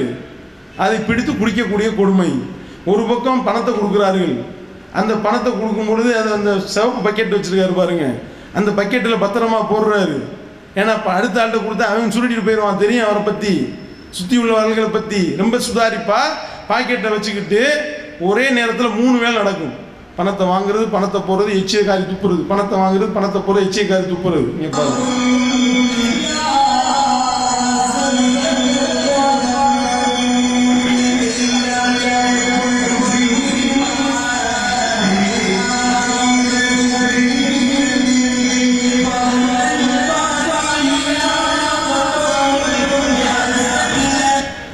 சில பேருக்கு 2 துப்பு துப்புவார், பூ பூ அப்படின்னு.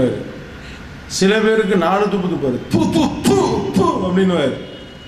இவ்வளவு வெக்கங்கிட்டு போயிருக்கீங்களப்பா, பூ சிந்திக்க மாட்டீங்களா என்று சொல்லி காரி துப்புவது போல் நமக்கு தெரிகின்றது. அதையும் வாங்கி குடிக்கக்கூடிய குடும்பம்னா எச்சியை காரி துப்பி அதை டம்ளரில் வாங்கி குடிக்கிறதுக்கு பேரு இஸ்லாமா? நேர்வழியா? சொல்லுங்க பார்ப்போம். அப்ப இந்த சமுதாயத்தை எங்க கொண்டு போறீங்க? இதுக்கெல்லாம் காரணம் என்ன? இந்த மாதிரியான விஷயங்கள்லாம் கொண்டு போறதுக்கு காரணம் என்ன அப்படின்னா, தாங்கள் சொல்வதையெல்லாம் மார்க்கமாக ஆக்க வேண்டும். தாங்கள் சொல்றதையெல்லாம் மார்க்கமாக ஆக்குனா தங்களுக்கு வருமானம் வரும். யாரும் எதிர்த்து கேள்வி கேட்க மாட்டார்கள். அல்லாவும் அவருடைய தூதரும் சொன்னது மட்டும்தான் மார்க்கம்னு சொன்னீங்கன்னு வைங்க, கேள்வி கேட்டுருவீங்க. இது குர்ஆன்ல இருக்கா?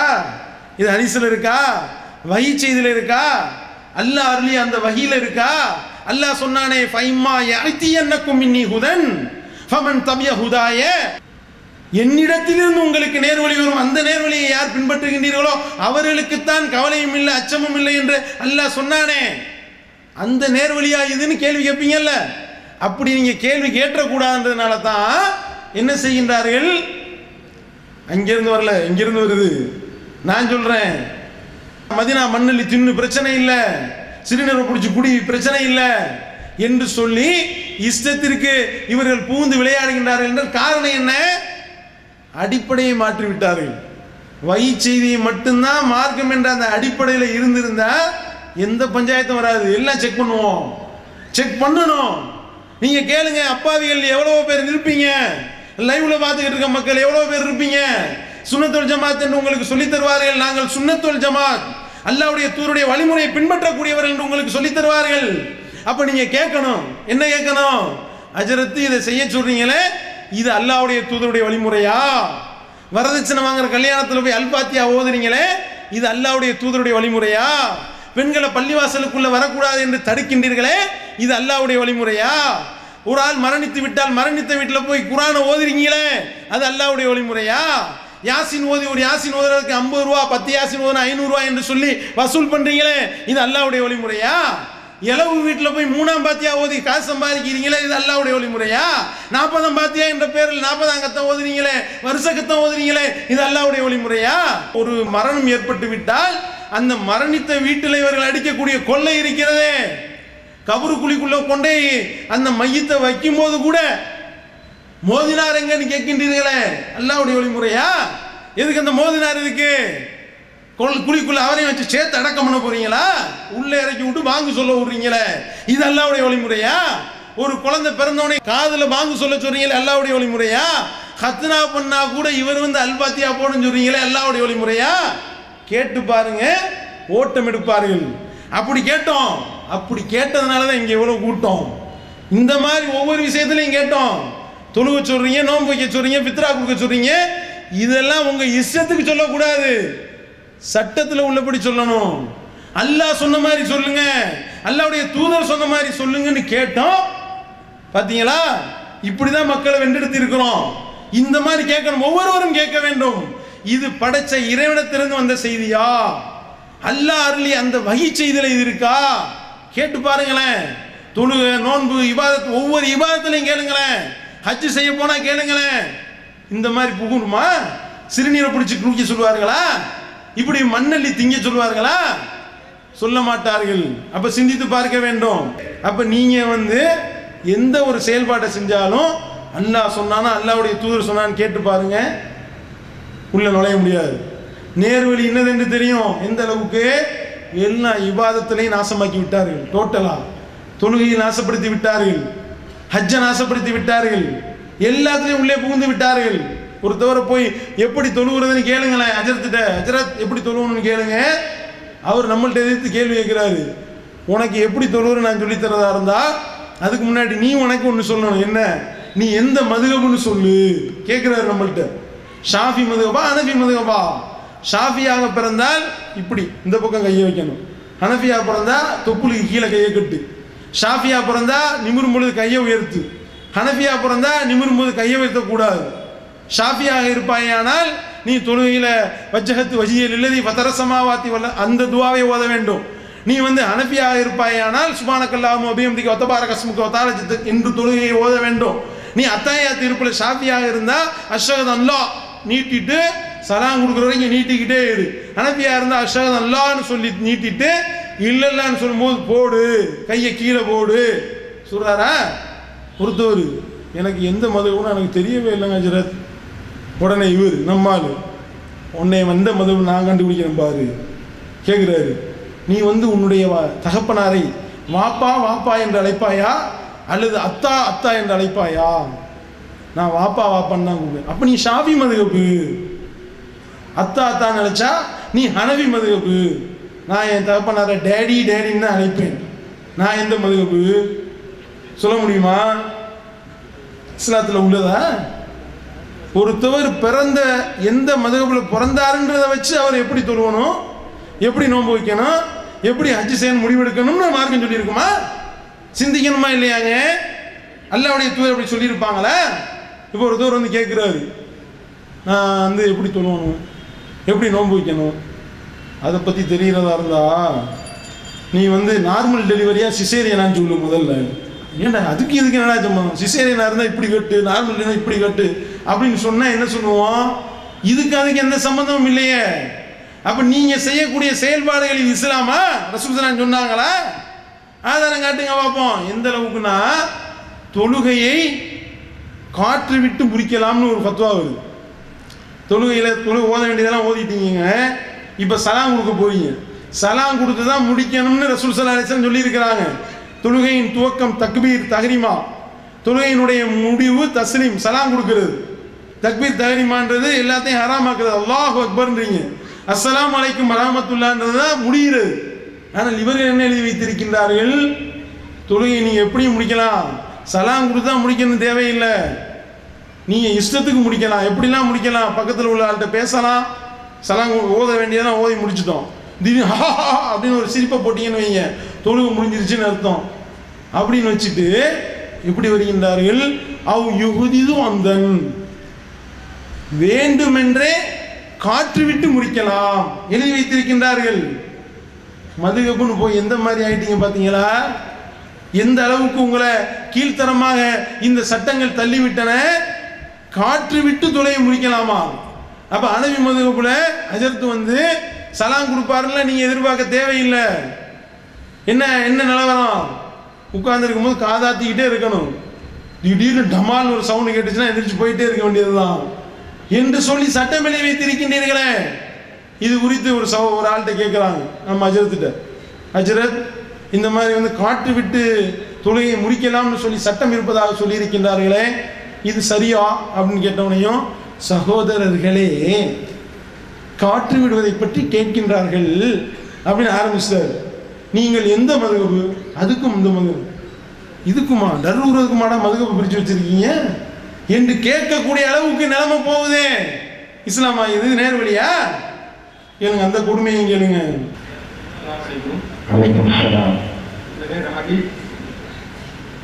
தொழும்போதும் கடைசி அத்தையாற்றில் இருக்கும் போதும் கடைசியாக சலாம் கூடும் போதும் காற்று பிரிந்தால் தொழுகை கூடுமா? இப்ப என்ன கேட்கலாம் சொன்னா, ஒரு தொழுகிறாங்க, அத்தையாத்து ஓடிட்டு இருக்கிறாரு, அத்தையாத்து நிலையில இருக்கிறாரு, ஒரு முடிஞ்சு போச்சு, அந்த காற்று வெளியாகி விட்டேன்னு சொன்னாங்க, ஒரு முடிஞ்சு போச்சு, இப்ப தொழுகை கூடுமா என்று கேட்கிறாங்க. சலாமுக்கு முன்னால, ஏன்னா சலாம் முடிச்சதாதான் ஒரு தொழில் முடிஞ்சு போச்சுல, அது முந்தின சலம் கொடுத்ததாலே போதும். ரெண்டாவது சலம் சொல்றது சொன்னதுதான், ஒரு ஆள் முந்தின சலம் கொடுத்ததான்னு சொன்னா தொழில் முடிஞ்சு போச்சு, அப்புறம் காற்று வெளிப்பட்டால் பிரச்சனை இல்லை. இப்ப கேள்வி என்ன, சலாம் கொடுக்கல அத்தியாசம் உட்கார்ந்துருக்கிறாரு, இப்ப காற்று வெளிப்பட்டது, சட்டம் என்ன அப்படி கேட்கிறாங்க. ஷாஃபி மதுஹபை பொறுத்த மட்டில் இல்லை கவனிங்க, இப்ப சட்டம் சொல்றது ஷாஃபி மதுஹப். ஷாஃபி மதுஹப் அடிப்படையில் எங்க இருக்கவங்க ஷாஃபி மதுஹப் கேட்டுக்கிறாரு, எல்லாம் ஷாஃபி மதுஹபா எல்லாம் ஓகே அலாட் பண்ணிக்கிறாங்க. ஷாஃபி மதுஹபை பொறுத்த மட்டில் தொழுகை கூடாது. ஏன்னா சலாம் கொடுக்கிறது ஃபர்து, ஒரு ஃபர்து பாக்கி இருக்குது, அதுக்கு முன்னாலேயே இப்போ ஒது முறிஞ்சு போச்சு, அதனால போய் ஒது செஞ்சுட்டு வந்து மறுபடியும் தான் தொழுவணும், தொழுகை கூடாது. ஆனா ஹனபி மதுஹப், இப்ப யாரும் ஹனபி மதுஹப் இல்ல இந்தியாவில் இருக்கிறாங்க, ஹனபி மதுஹபா இருந்தா அத்தியாயத்துல உட்கார்ந்துட்டாலே போதும். ஏன், அந்த ஓதுறது சலாம் கொடுக்கறது அதுவெல்லாம் அந்த மதுஹப்ல வாஜிப். வாஜிபை விட்டா தொழுகை கூடும், ஆனா மறுபடியும் தொழுவது வாஜிப் அப்படி வச்சிருக்காங்க. இப்ப ஹனபி மதுஹப்காரர் தொழுகிறான்னு வச்சுக்கிறோங்க, அத்தியாயத்துல உட்கார்ந்துருக்காரு, சலாம் கொடுக்கல, காத்து வெளிப்பட்டுருச்சு, இப்போ தொழுகை கூடுமா? தொழுகை கூடும், முடிஞ்சு போச்சு, தொழுகை கூடிருச்சு. டமால் சத்தம் வந்தாலும் ஓகே நீங்க உறுதிப்படுத்திக்க வேண்டியதான். அடுத்து ஹனஃபி மதுஹப், ஷாஃபி மதுஹப் தான் எந்திரிச்சு மறுபடியும் திருப்பி தொழுகை நடத்துவாரு. ஆனால் ஹனஃபி மதுஹப்ல அப்படி காற்று விட்டாலும் தொழுகை கூடும், ஆனால் திருப்பி தொழ வேண்டுமா. இந்த 1000 ரூபாய் நோட்டு செல்லாது, ஆனால் செல்லுபடி ஆகும், பிரச்சனை இல்லை. நீ வேற ஒரு நோட்டு அடிக்க தேவையில்லை, ஆனால் வேற ஒரு நோட்டு கொடுக்க வேண்டும். மோடி சொல்ற மாதிரியே இருக்கா, அப்படியே இருக்கு. அப்ப எந்த மாதிரியான நிலைக்கு நீங்க கொண்டு போறீங்க? இப்படித்தானங்க இஸ்லாம் இல்லாத சட்டங்களை உள்ள கொண்டு வந்து உலகமே காரி துப்புது. மதுஹப் என்ற பேர்ல நீங்க எழுதி வைத்திருக்கக்கூடிய இந்த சட்டங்கள், இந்த சட்ட திட்டங்கள் எல்லாம் காரி துப்புறோம். பிற மக்கள்கிட்ட போய் பதில் சொல்ல முடியுமா? இது போன்ற சட்ட திட்டங்களை கூப்பிட்டீங்க பாரு, அருமையான சட்டம், எப்படிலாம் சட்டம் வச்சுருந்தா தெரியுமா? இந்த மாதிரியான சட்டத்தை எல்லாம் பார்த்து இஸ்லாத்தின் பக்கம் வா என்ற ஒரு நபர் அழைக்க முடியுமா? வருவார்களா? இஸ்லாத்தின் பக்கம் வருவார்களா? இந்த முத்தலாக்கு முத்தலாக்கு என்று சொல்லி மோடி சட்டம் போட்டதுல நாரிக்கிட்டு இருக்கேன். என்ன பிரச்சனை? முத்தலாக் பஞ்சாயத்து ஓடிக்கிட்டு இருக்கேன்.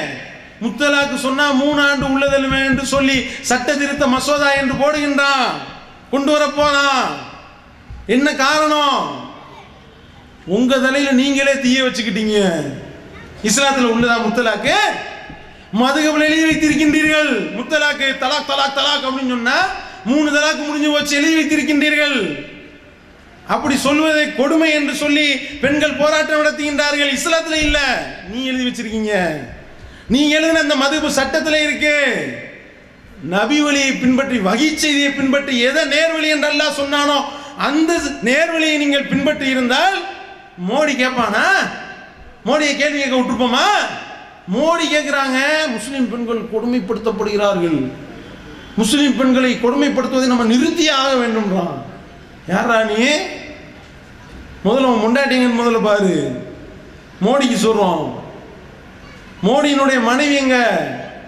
நீ முதல்ல உன்னுடைய வீட்டில் பாரு. முதல்ல நீ எங்களுடைய பெண்களை பத்தி நீ பேச வேணாம். மோடியோடு வாழ வக்கில்லாமல் அந்த பெண்மணி இவர் வாழா வெட்டியா, அந்த பெண்மணி வாழா வெட்டியா, அந்த யசோதா பெண்ணு இப்பயும் இருக்கின்றாரு. இஸ்லாம் இருந்துச்சுன்னா அந்த பெண்மணி இஸ்லாத்தில் இருந்திருப்பார்களே, ஆனால் மோடி என்னைக்கோ குலா கொடுத்துட்டு போயிட்டு வேற கல்யாணம் பண்ணியிருப்பாங்க. இஸ்லாத்துல இல்ல, இந்துவா இருக்கிறதுனால வேற வழி இல்லாம அந்த பெண்மணி இருந்து கொண்டிருக்கின்றார்களே, வாழா வெட்டியா இருந்து கொண்டிருக்கின்றார்களே. அந்த யசோதா பெண்கள் எத்தனை லிஸ்ட் போடுவோமா?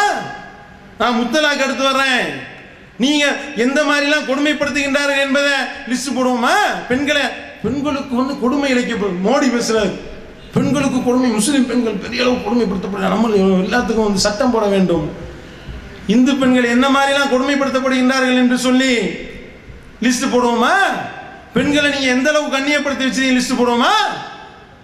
பாஞ்சாலியை பத்தி பேசுவோமா? பாஞ்சாலினா யாரு? ஒரு பொம்பளைக்கு 5 புருஷன், அதுக்கு பேர் தான் பாஞ்சு. பாஞ்சுனா என்ன? 5 புருஷன் உள்ளது ஒரு பொம்பளைக்கு. போடுவோம் சட்டம், பேசுவோமா? வர்றியா? அதே மாதிரி ராமாயணத்தில் வருகின்றது. இது பிற மதத்தை விமர்சிக்கிறதுக்காக சொல்லல, இஸ்லாத்துக்குள்ள தேவையில்லாம மூக்க நுழைக்கிறதுனால சொல்றோம். நான் ஏதாவது கேட்டோமா? ஒரு பொம்பளைக்கு அப்புறம் 5 புருஷன் என்று யாரும் நாங்க கேட்கல. அதை பத்தி நாங்க விமர்சிக்க வரல, நீங்க கேட்டதான் சொல்ல வேண்டி இருக்கின்றது. ராமாயணத்துல மனைவி பத்தினியா இல்லையான்றத ராமர் டவுட் பண்றாரு. பத்தினியா இல்லையா என்று மனைவியை செக் பண்ணணும்னா என்ன செய்ய வேண்டும்? உயிரோடு தீ வச்சு கொடுத்தணுமா மனைவிய. தீயில எரியாம வெளியே வந்துட்டானா பத்தினி அர்த்தம், எரிஞ்சுட்டானா பத்தினி இல்ல என்று சொல்லி சட்டம் எழுதி வைத்திருக்கின்றீர்களே, பேசுவோமா? இப்படியெல்லாம் அப்படியே அடிப்படையில் ஒரு தீர்ப்பு வேற கொடுத்தாங்க. வடநாட்டுல ஒரு பெண்மணி மேல தன்னுடைய அந்த பெண்மணியுடைய புருஷன் டவுட் பண்றான். என்ன செய்யறாங்க? கூப்பிட்டு ஊர் பஞ்சாயத்துல எல்லாம் தீ மூட்டு உள்ள இறங்குன்றாங்க, தீ குளிக்க சொல்லிட்டாங்க. என்னமோ டீ குடிக்கிற மாதிரி தீ குளிக்கிற சொன்னீங்க, பத்துவா கொடுத்தீங்க, தீர்ப்பளித்தாய. அந்த பொம்பளை உள்ள தூக்கி தள்ளி அவ உயிர் உழைச்சு ஓடி கடைசியில் என்னன்னு பார்த்தா இந்த மாதிரி என்னை கொலை பண்றதுக்கு முயற்சி பண்ணாங்கன்னு சொல்லி அந்த பெண்மணி கம்ப்ளைண்ட் கொடுத்தாங்களே. என்னன்னு கேட்டா அது தீர்ப்பு, எங்களுடைய தீர்ப்பு, வேதத்தில் உள்ள தீர்ப்பெல்லாம் நாங்கள் செஞ்சோம், உள்ள கொண்டு இறக்கி விடுவோம், அப்படியே எரியாம வெளியே வந்துட்டாங்கன்னா பத்தினி அர்த்தம், டெஸ்ட் பண்ண போனோம் என்று சொன்னார்களே. மறுக்க முடியுமா? உடன்கட்டை ஏறுதல் என்ற கொடுமை இன்றளவும் இருக்கிறது, மறுக்க முடியுமா? வடமாநிலத்திலிருந்து ராமேஸ்வரத்துக்கு வந்த தம்பதியினர் கணவன் இறந்து விட்டார், மனைவியை சேர்த்து உயிரோட வச்சு எரிக்கிறதற்கு விரட்ட அந்த பெண்மணி ராமேஸ்வரத்தில் உள்ள அந்த காவல் நிலையத்தில் தஞ்சம் புகுந்தாலே, மறுக்க முடியுமா? பேசுனா பேசலாம். சங் பரிவார கும்பலுக்கு நாம பகிரங்க அறைகூவல் விடுகின்றோம். இஸ்லாத்தினுடைய எந்த ஒரு சட்ட திட்டமா இருந்தாலும் பகிரங்க விவாதம் நடத்த தவிரமா தயாரா இருக்கியா? வரியா? நேருக்கு நேர் பார்ப்போமா?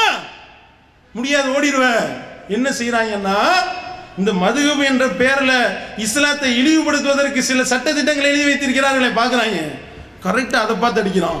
முத்தலாக், தலாக் தலாக் தலாக்னு சொன்னா ஒரு பெண்ணுக்கு 3 தலாக்கு முடிஞ்சு போச்சுன்னு எழுதி வச்சிருக்க. அது இஸ்லாத்துல உள்ளதா? கிடையாது. இஸ்லாத்துல எந்த சம்பந்தமும் இல்ல. நபிகள் நாயகம் ஸல்லல்லாஹு அலைஹி வஸல்லம் அவர்கள் அப்படி எங்களுக்கு காட்டி தரவும் இல்லை. ஒரு பெண்ணை ஒரு கணவனுக்கு பிடிக்கவில்லையானால் அந்த பெண்ணை தலாக்கு சொல்வதற்கு முன்னால இஸ்லாம் சட்டம் சொல்லுது, முதல்ல சொல்லி திருத்து, வேணாம் இந்த மாதிரி செய்யாத, தப்பு பண்ணாத என்று சொல்லியும் திருந்தலையா, தள்ளி திருத்து, படுக்கையிலிருந்து தள்ளி வை, அப்பையும் திருந்தலையா, அந்த பெண்மணி திருந்தலையா, லேசான முறையில் காயம்படாம அடி, அதுக்கு கூட மூஞ்சில அடிச்சிடாத என்று சொல்லி பல சட்ட திட்டங்களை போட்டு லேசான முறையில் அடி, அதுவும் திருந்தலையா. இந்த பக்கம் ஒரு ஆள், அந்த பக்கம் ஒரு ஆள், 2 ஆண் தரப்பு பெண் தரப்புல இருந்த ஆள்களை கூட்டிட்டு நலம் நாடக்கூடிய இருவரை அழைத்து நீ பேச்சுவார்த்தை நடத்து, அதுக்கும் முடியலையா. இப்ப என்ன செய்ய? இப்ப நீ தலாக் சொல்லு. இப்படி நீ தலாக்கு சொல்வது அத்தலாக்கு மர்ரத்தானி, 2 தடவை. 2 தடவை இந்த மாதிரி ஒரு சான்ஸ் ஒரு பெண்மணிக்கு ஒரு கணவன் வழங்கணும். 2 தடவை நீ தலாக்கு சொல்லலாம். ஒரு தலாக்கு நீ சொல்லிட்ட, தலாக்கு சொல்லி அந்த பெண்ணை அத்தோடு நீ கட் பண்ணிடக்கூடாது. அந்த பெண் உன்னுடைய வீட்டில் தான் இருக்க வேண்டும். நீ தான் அந்த பெண்ணுக்கு உணவளிக்க வேண்டும், நீ தான் அந்த பெண்ணுக்கு உடையளிக்க வேண்டும். இப்படி இஸ்லாம் சொல்லி காட்டுது. அப்ப அந்த ஒரு 3 மாதவிடாய் காலங்கள் அந்த பெண்மணி இத்தா இருக்க வேண்டும். அந்த 3 மாதவிடாய் காலங்களும் அந்த பெண்மணி அங்கேதான் இருக்க வேண்டும். கணவனை விட்டு பிரியக்கூடாது, கணவனுடைய வீட்டில் தான் இருக்கணும். ஏன்? சேர்ந்து வாழ ஒரு வாய்ப்பு. கணவன் மனைவி அடிக்கடி முகத்தை பார்க்கும்போது ஒரு மாற்றம் ஏற்படலாம், தன்னுடைய பிள்ளைகளுக்காக மனசை மாத்திக்கிடுவான். இப்படியெல்லாம் ஒரு 3 மாதவிடாய் காலங்கள் அவர்கள் இருக்கும் பொழுது ஒரு இணைப்பு ஏற்படும்.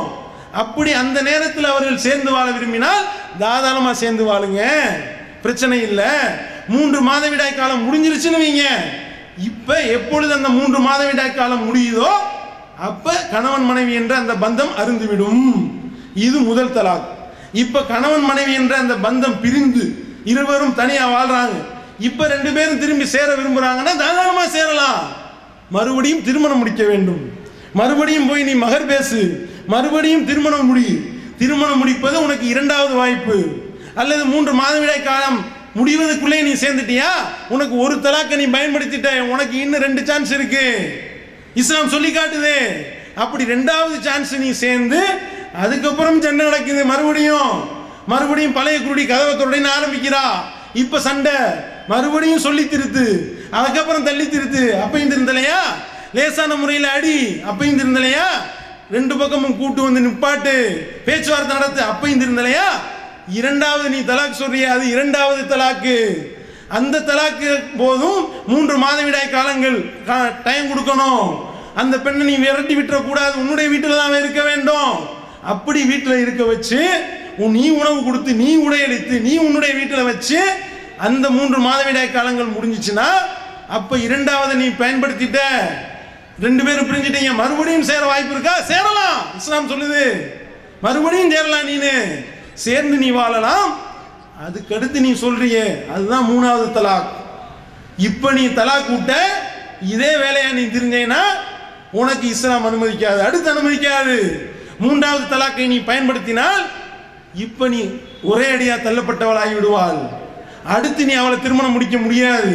அடுத்து நீ திருமணம் அவளை முடிக்க வேண்டும் என்று நீ விரும்புவாயானால் அந்த பெண்மணி வேற ஒரு கணவனை திருமணம் முடித்து அவன் அந்த பெண்மணியோட உடலுறவு கொண்டு அதுக்கப்புறம் அவங்க பிரிவாங்களே, அதுக்கப்புறம் தான் நீ சேர முடியும் என்று அல்லாஹ் சொல்லி காட்டி, இப்படி ஒரு அற்புதமான சட்டத்தை அல்லாஹ் சொல்லி காட்டுறான். கணவன் மனைவி பந்தம் பிரிஞ்சு விடக்கூடாது, கணவன் மனைவி அந்யோன்யமாக வாழ்வதற்கு இவ்வளவு ஒரு அழகான வழிமுறையை அல்லாஹ் சொல்லி காட்டுறான். நீங்க கொண்டு வந்த இந்த மதுஹப் என்ற பேர்ல என்ன வைத்திருக்கின்றீர்கள்? ஒருத்தன் கோபத்தில் தலாக் தலாக் தலாக்ன்றானா உடனே தலாக் ஆயிருமா? பாருங்க, தலாக் முத்தலாக்கையும் SMS-இல் அனுப்பிவிட்டார். என்னடா என் முன்னாடி நான் தலாக் சொல்லிட்டேன்றான். ஏன்னா நீ வந்து வெளிநாட்டில் இருக்க, அவ தமிழ்நாட்டில் இருக்கா, எப்படிடா தலாக் சொன்ன? இதோ SMS இருக்கிறது, இந்த 3 SMS டெலிவர்ட் ஆயிருக்கா இல்லையா? தலாக்குன்னு ஒரு டெலிவர்டு, அப்புறம் தலாக் 2 டெலிவர்டு, அப்புறம் தலாக் 3, முத்தலாக் முடிஞ்சு போச்சுன்றான். 3 தலாக்கையும் ஒரே நேரத்தில் நீ எப்படி சொல்லுவ? இஸ்லாம் அனுமதிக்குமா உனக்கு? 3 தலாக்கையும் ஒரே நேரத்தில் நீ சொன்னீங்கன்னா செல்லாது. 3 இல்ல 300 இல்ல 3000 நீ ஒரே தடவை தலாக் தலாக் தலாக் தானே 3000 தடவை சொன்னாலும் அது ஒரு தலாக்கு தான்டா, தடவடா. அல்ல அப்படிதான்டா சொல்லி காட்டுறான். அத்தலாக்கு மர்ரத்தானி, தலாக் என்பது 2 தடவை திருப்பி அழைப்பது என்பது. 3வது தடவை திருப்பி அழைக்க முடியாது. 2 தடவைனால என்ன அர்த்தம்? 2 இட்லி திங்கிறோம், கையை கழுவுறோம், மறுபடியும் போயிட்டு வந்து மறுபடியும் 2 இட்லி திங்கிறோம், கையை கழுவிட்டோம், இப்போ 2 தடவை. 3வது தடவை ஒன்று உட்காந்து 2 இட்லி திண்டு மறுபடியும் கையை கழுவுனா 3 தடவை இவர் சாப்பிட்டான்னு சொல்லுவோம். ஒரே தடவை உட்காந்துக்கிட்டு 2 இட்லி வைங்க, அப்புறம் 2 இட்லி சட்னி, அப்புறம் 2 இட்லி தேங்காய் சட்னி, அப்புறம் இப்படி வந்து 3 தடவை 2 6 இட்லி திண்டுட்டாரு. இப்போ 3 தடவை திண்டான்னு சொல்லுவோமா? ஒரு தடவை என்பதற்கு முடிவும் துவக்கமும் முடிவும் இருக்க வேண்டும், அதுதான் தடவை. ஒருத்தன் தண்ணியில் குதிக்கிறான், குளிக்கிறவன் வந்து தண்ணிக்குள்ளேயே முங்கிட்டு 1 மணி நேரம் கிடக்கிறான், வெளியே வந்தால் ஒரு தடவை குளிச்சான்னு தான் சொல்லுவோம். இது ஒரு தடவை குளிச்சான், வெளியே வந்தான், தலை தொட்டினா மறுபடியும் திருப்பி கொண்டே உள்ள குளிச்சான், வெளியே வந்தான், மறு தடவை உள்ள குளிச்சுட்டு வெளியே வந்தான்னா 3 தடவை குளிச்சான்னு சொல்லுவோம். நீ எத்தனை தடவை தலாக் தலாக்குன்னு சொன்னாலும் ஒரு தடவை தானே அது. நீ எப்படி 3 தடவை எப்படி நீ முடிவெடுத்த? இப்படி ஃபத்வா கொடுக்கக்கூடிய ஆலிம் சாக்களுக்கு நம்ம என்ன செய்யணும்னா, 6000 ரூபா கடை வாங்கிடுங்க போய் அஜரத்துட்ட, 2000 ரூபா கொண்டே கொடுக்கணும் அஜரத்துட்ட. என்னது 2000 ரூபா கொடுத்து 2000 ரூபாய் ஒரு தடவை, 2000 ரூபாய் 2 தடவை, 2000 ரூபாய் 3 தடவைன்னு சொல்லிட்டு வந்துடணும். திருப்பி 4000 ரூபாய் கேட்பாரா கேட்க மாட்டாரா? மீதி 4000 எங்க? அதான் 3 தடவை கொடுத்தேன்ல உனக்கு அப்படின்னு சொன்னா அதெல்லாம் கிடையாது, உனக்கு வரும்போது மட்டும் தெரியுதுல. கொடுமையை பாருங்க. அப்ப தலாக் தலாக் தலாக் என்று 1000 தடவை நீ சொன்னால் அது ஒரு தலாக்கு தான். நீ எழுதி வச்சிருக்கிற மதுஹப்ல நீ எழுதி வச்சிருக்கக்கூடிய சட்டம், கோபத்தில் தலாக் தலாக் தலாக்குன்னு சொல்லிவிட்டால் முத்தலாக்கு முடிந்து விட்டது என்று சொல்லி நீ எழுதின வச்ச சட்டம், அதை காரி துப்புறான். பாத்தீங்களா? தலாக் தலாக்குன்னு கோபத்தில் சொன்னானா 3 தடவை முடிஞ்சு போச்சா, இனிமே காலத்துக்கும் சேர முடியாது எழுதி வைத்திருக்கின்றீர்களே. இதுக்கு பேரு தலாக்கே பிதா. என்னங்கடா தலாக்கே பிதா? கள்ளச்சாராயம்னு சொன்னா எப்படி இருக்குமோ அந்த மாதிரி தான். சாராயத்தில் கள்ளச்சாராயம் பிதத்தினாலே மார்க்கத்தில் இல்லாததுதான்.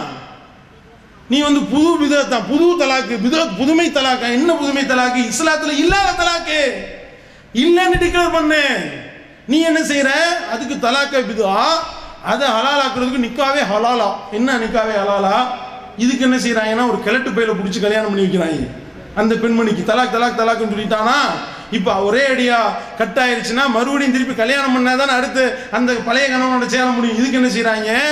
ஒரு 80 வயசு சாக கிடக்கிற கணவனை பிடிச்சி கல்யாணம் பண்ணி வச்சு, அவன் சாக கிடக்கிற நேரத்தில் தலாக் தலாக் அவனை சொல்ல விட்டு, அதுக்கப்புறம் இவன் இத்தாருக்கு வச்சு மறுபடியும் கல்யாணம் பண்ணி வச்சு, இந்த கொடுமையெல்லாம் பார்க்கறதான காரி துப்புறாங்க. இப்படிப்பட்ட ஒரு மார்க்கம் என்று கேள்வி கேட்கிறானே, இது எதுக்கு? அல்லாஹ்வுடைய தூதர் அவர்கள் காட்டி தந்த இந்த நபி மொழியில, நேர்வழியில, அல்லாஹ் இறக்கிய அந்த நேரான வழியில இந்த மாதிரி ஒண்ணு காட்ட முடியுமா? ஒண்ணு காட்ட முடியாது. நீ எழுதி வச்ச குப்பையில இருக்கு. அதனால கேட்கிறான், பதில் சொல்ல முடியல. பெண்கள் கேள்வி கேட்கிறார்கள், பதில் சொல்ல முடியல. பதில் சொல்ல முடியாம குறிக்கூடிய நிலைமை. மோடி கேள்வி கேட்கிறான், பதில் சொல்ல முடியல. களிசடை குஷ்பு கேள்வி கேட்கிறா, பதில் சொல்ல முடியல. சமுதாயம் தலைகுனிஞ்சு நிக்குது. அந்த குஷ்புட்ட போய் கேட்கிறாங்க, இந்த மாதிரி பெண்களை கொடுமைப்படுத்தலாமான்னு. அவ அதெல்லாம் கூடாது, உமன் ரைட்ஸ் ரொம்ப முக்கியம். அவன் இந்த குஷ்புன்ற பேட்டி கொடுக்குறா, பெரிய ரொம்ப பலதார மனத்தை பத்தி கேட்கிறாங்க. அவன் பலதாரம் கூடவே கூடாது, உனக்கு ஒரு தார மனமே உனக்கு பிடிக்காது. அவன்கிட்ட போய் பலதார மனத்தை பத்தி கேட்டா உருப்படுமா? அப்ப இந்த மாதிரி குஷ்புவும் மோடியும் பேச வச்சுட்டீங்களப்பா. நீங்க பார்த்த வேலை தானே. இஸ்லாத்துல இல்லாத நீங்க உள்ள புகுத்துனீங்க, அந்த தப்பான வழியை புகுத்துன. அல்லாஹ்வுடைய தூதர் காட்டி தந்த வழிக்கு மாற்றமாக வேலையை செஞ்சீங்க. உலகமே காரி துப்புது, பதில் சொல்ல முடியல. இதுதான் நிலைமை. அப்படின்னா இப்ப நிலைமை தான் என்ன கடைசியில? இப்ப இவங்க இந்த மாதிரி மார்க்கத்துக்கு புறனான சட்டத்தை போட்டாங்களா, இப்ப இதுக்கு முட்டு கொடுக்கறதுக்கு வந்துகிட்டு இப்ப சீமானை கூப்பிட்டு ஈமானை காப்பாத்துறாங்க. பாத்துக்கிறது சீமானை நீங்க பேசுங்க, எப்படி கூடுமா என்று சொல்லி பேசுறீங்க, விளங்குதா? இப்ப உன் ஈமானை காப்பாத்துறதுக்கு சீமா வர வேண்டிய நிலைமைக்கு ஆளாக்கிட்டானா அல்ல? ஏன்னா படைச்ச தூதருடைய வழிமுறையை நீ பின்பற்றி இருந்தா எதுக்குடா சீமா? உன்னுடைய ஈமான அல்லாஹ் சொன்ன அடிப்படையை நீ காப்பாத்திருந்தா உனக்கு தேவையா? இது இந்த கேவலம் தேவையா? மோடி எல்லாம் பார்த்து காரி துப்ப வைத்து விட்டீர்களே. அப்ப என்ன இஸ்லாமோ அதை சொல்லுங்க. வைதா கீலலஹும் தஆலவு இலா மா அன்ஸலல்லாஹு அலைஹி ரசூல், அல்லாஹ் அருளியதன் பக்கமும் அல்லாஹ்வுடைய தூதர் அருளியதன் பக்கமும் வாருங்கள் என்று அவர்களுக்கு அழைக்கப்பட்டால், காலு ஹஸ்புனா மா வஜத்னா அலைஹி ஆபானா, அவர்கள் சொல்வார்களாம், எங்களுடைய மூதாதையர்களை நாங்கள் எப்படி கண்டோமோ அதுவே எங்களுக்கு போதும் என்று அவர்கள் கூறுகின்றார்கள். அவலவு கானு ஆபாஹும் லா யஅலமூன ஷையன் வலா யஹ்ததூன், உங்களுடைய மூதாதையர்கள் ஒன்றும் அறியாதவர்களாகவோ நேர்வழி பெறாதவர்களாகவும் இருந்தாலுமா அவர்களை பின்பற்றுவீர்கள் என்று அல்லாஹ் கேள்வி கேட்கிறானே. மறுமையில் அல்லாஹ் இத்தேவர்களை தூக்கி போடுவானே, நரகத்தில் போட்டு பொசுக்குவானே. முடிவுக்கு வந்துடுறேன். அந்த நரக நெருப்பிலே அவர்கள் புரளும் பொழுது அவர்கள் சொல்வார்களே, யௌம துகல்லபு உஜூஹும் ஃபின்னார், அந்த நாளிலே அவர்களுடைய முகங்கள் நரக நெருப்பிலே போட்டு புரட்டப்படும். அப்பொழுது அவர்கள் அப்படியே அந்த நரகத்தில் வெந்துகிட்டு சொல்லுவாங்களா, யகூலூன யா லைதனா அதானல்லாஹு வ அதான ரசூலா, புலம்புவானா நரகவாசி புலம்புவானா, ஆஹா நான் கட்டுப்பட்டு இருக்க கூடாதா, அல்லாஹ்வுக்கு கட்டுப்பட்டு இருக்க கூடாதா, அல்லாஹ்வுடைய தூதருக்கு நான் கட்டுப்பட்டு இருக்க கூடாதா? ஆனால் மாறாக நாங்கள் என்ன செஞ்சோம்? நாங்கள் எங்களுடைய தலைவர்களுக்கும் எங்களுடைய மூதாதையர்களுக்கும் நாங்கள் கட்டுப்பட்டு விட்டோமே இறைவா, அவர்கள் எங்களை வழியெடுத்து நாசமாக்கிட்டாங்க. ரப்பனா இறைவா, ஆத்திஹிம் லஃபைன் மினல்லதா, எங்களை வழியெடுத்த இந்த நாசமா போனவங்களுக்கு 2 மடங்கு வேதனையை கொடு. வல்அன்ஹும் லஅனன் கபீரா, அவர்களை பெரிய அளவுக்கு நீ நாசப்படுத்து, சபிச்சிரு என்று சொல்லி நரகவாசிகள் புலம்புவார்கள் என்று சொல்றானே அல்லாஹ். அந்த நரகவாசிகள் கூட்டத்தில் நம்ம சேரணுமா? அதுக்குள்ள போகணும் விரும்புறீங்களா? வேணாம். அந்த நரக வேதனை கொடியது வேணாம். அந்த மாதிரி நரகவாசிகள் நம்மளும் ஒரு ஆள் ஆகிவிடக் கூடாது கத்திக்கிட்டு இருக்கோம். எது கிடந்து கத்துறோம்? படைச்ச ரப்பின் பக்கம் வாங்க, அவன் இறக்கியர்லையே அந்த நேரான வழியின் பக்கம் பாருங்கள் என்று நாம அழைப்பதற்கு அதுதான் காரணம். அப்படி நீங்க அல்லாஹ் அருளியதன் பக்கமோ அவனுடைய தூதர் காட்டி தந்தன் பக்கம் நீங்க நில்லுங்க, இதுதான் நேர்வழி. அதைத்தான் அல்லாஹ் சொல்லி காட்டுகின்றான். இந்த நேர்வழியை யார் பின்பற்றுகின்றார்களோ அவர்களுக்கு எந்த பயமும் கிடையாது, எந்த ஒரு அச்சமும் கிடையாது என்று அல்லாஹ் சொல்லி காட்டுகின்றானே. அப்படி அச்சமற்று பயமற்றவர்களாக நாம் வாழ வேண்டும் என்றால் அல்லாஹ் அருளிய இந்த நேரிய வழியின் பக்கம் நாம் வர வேண்டும். அப்படி மறுமையில் வெற்றி பெறக்கூடிய மக்களாக வல்ல இறைவன் நம் அனைவரையும் ஆக்க வேண்டும் என்று கேட்டு நிறைவு செய்கின்றேன். வாயிதவானா அல்ஹம்துலில்லாஹி ரப்பில் ஆலமீன். அஸ்ஸலாமு அலைக்கும் வரஹ்மத்துல்லாஹி வபரகாத்துஹு.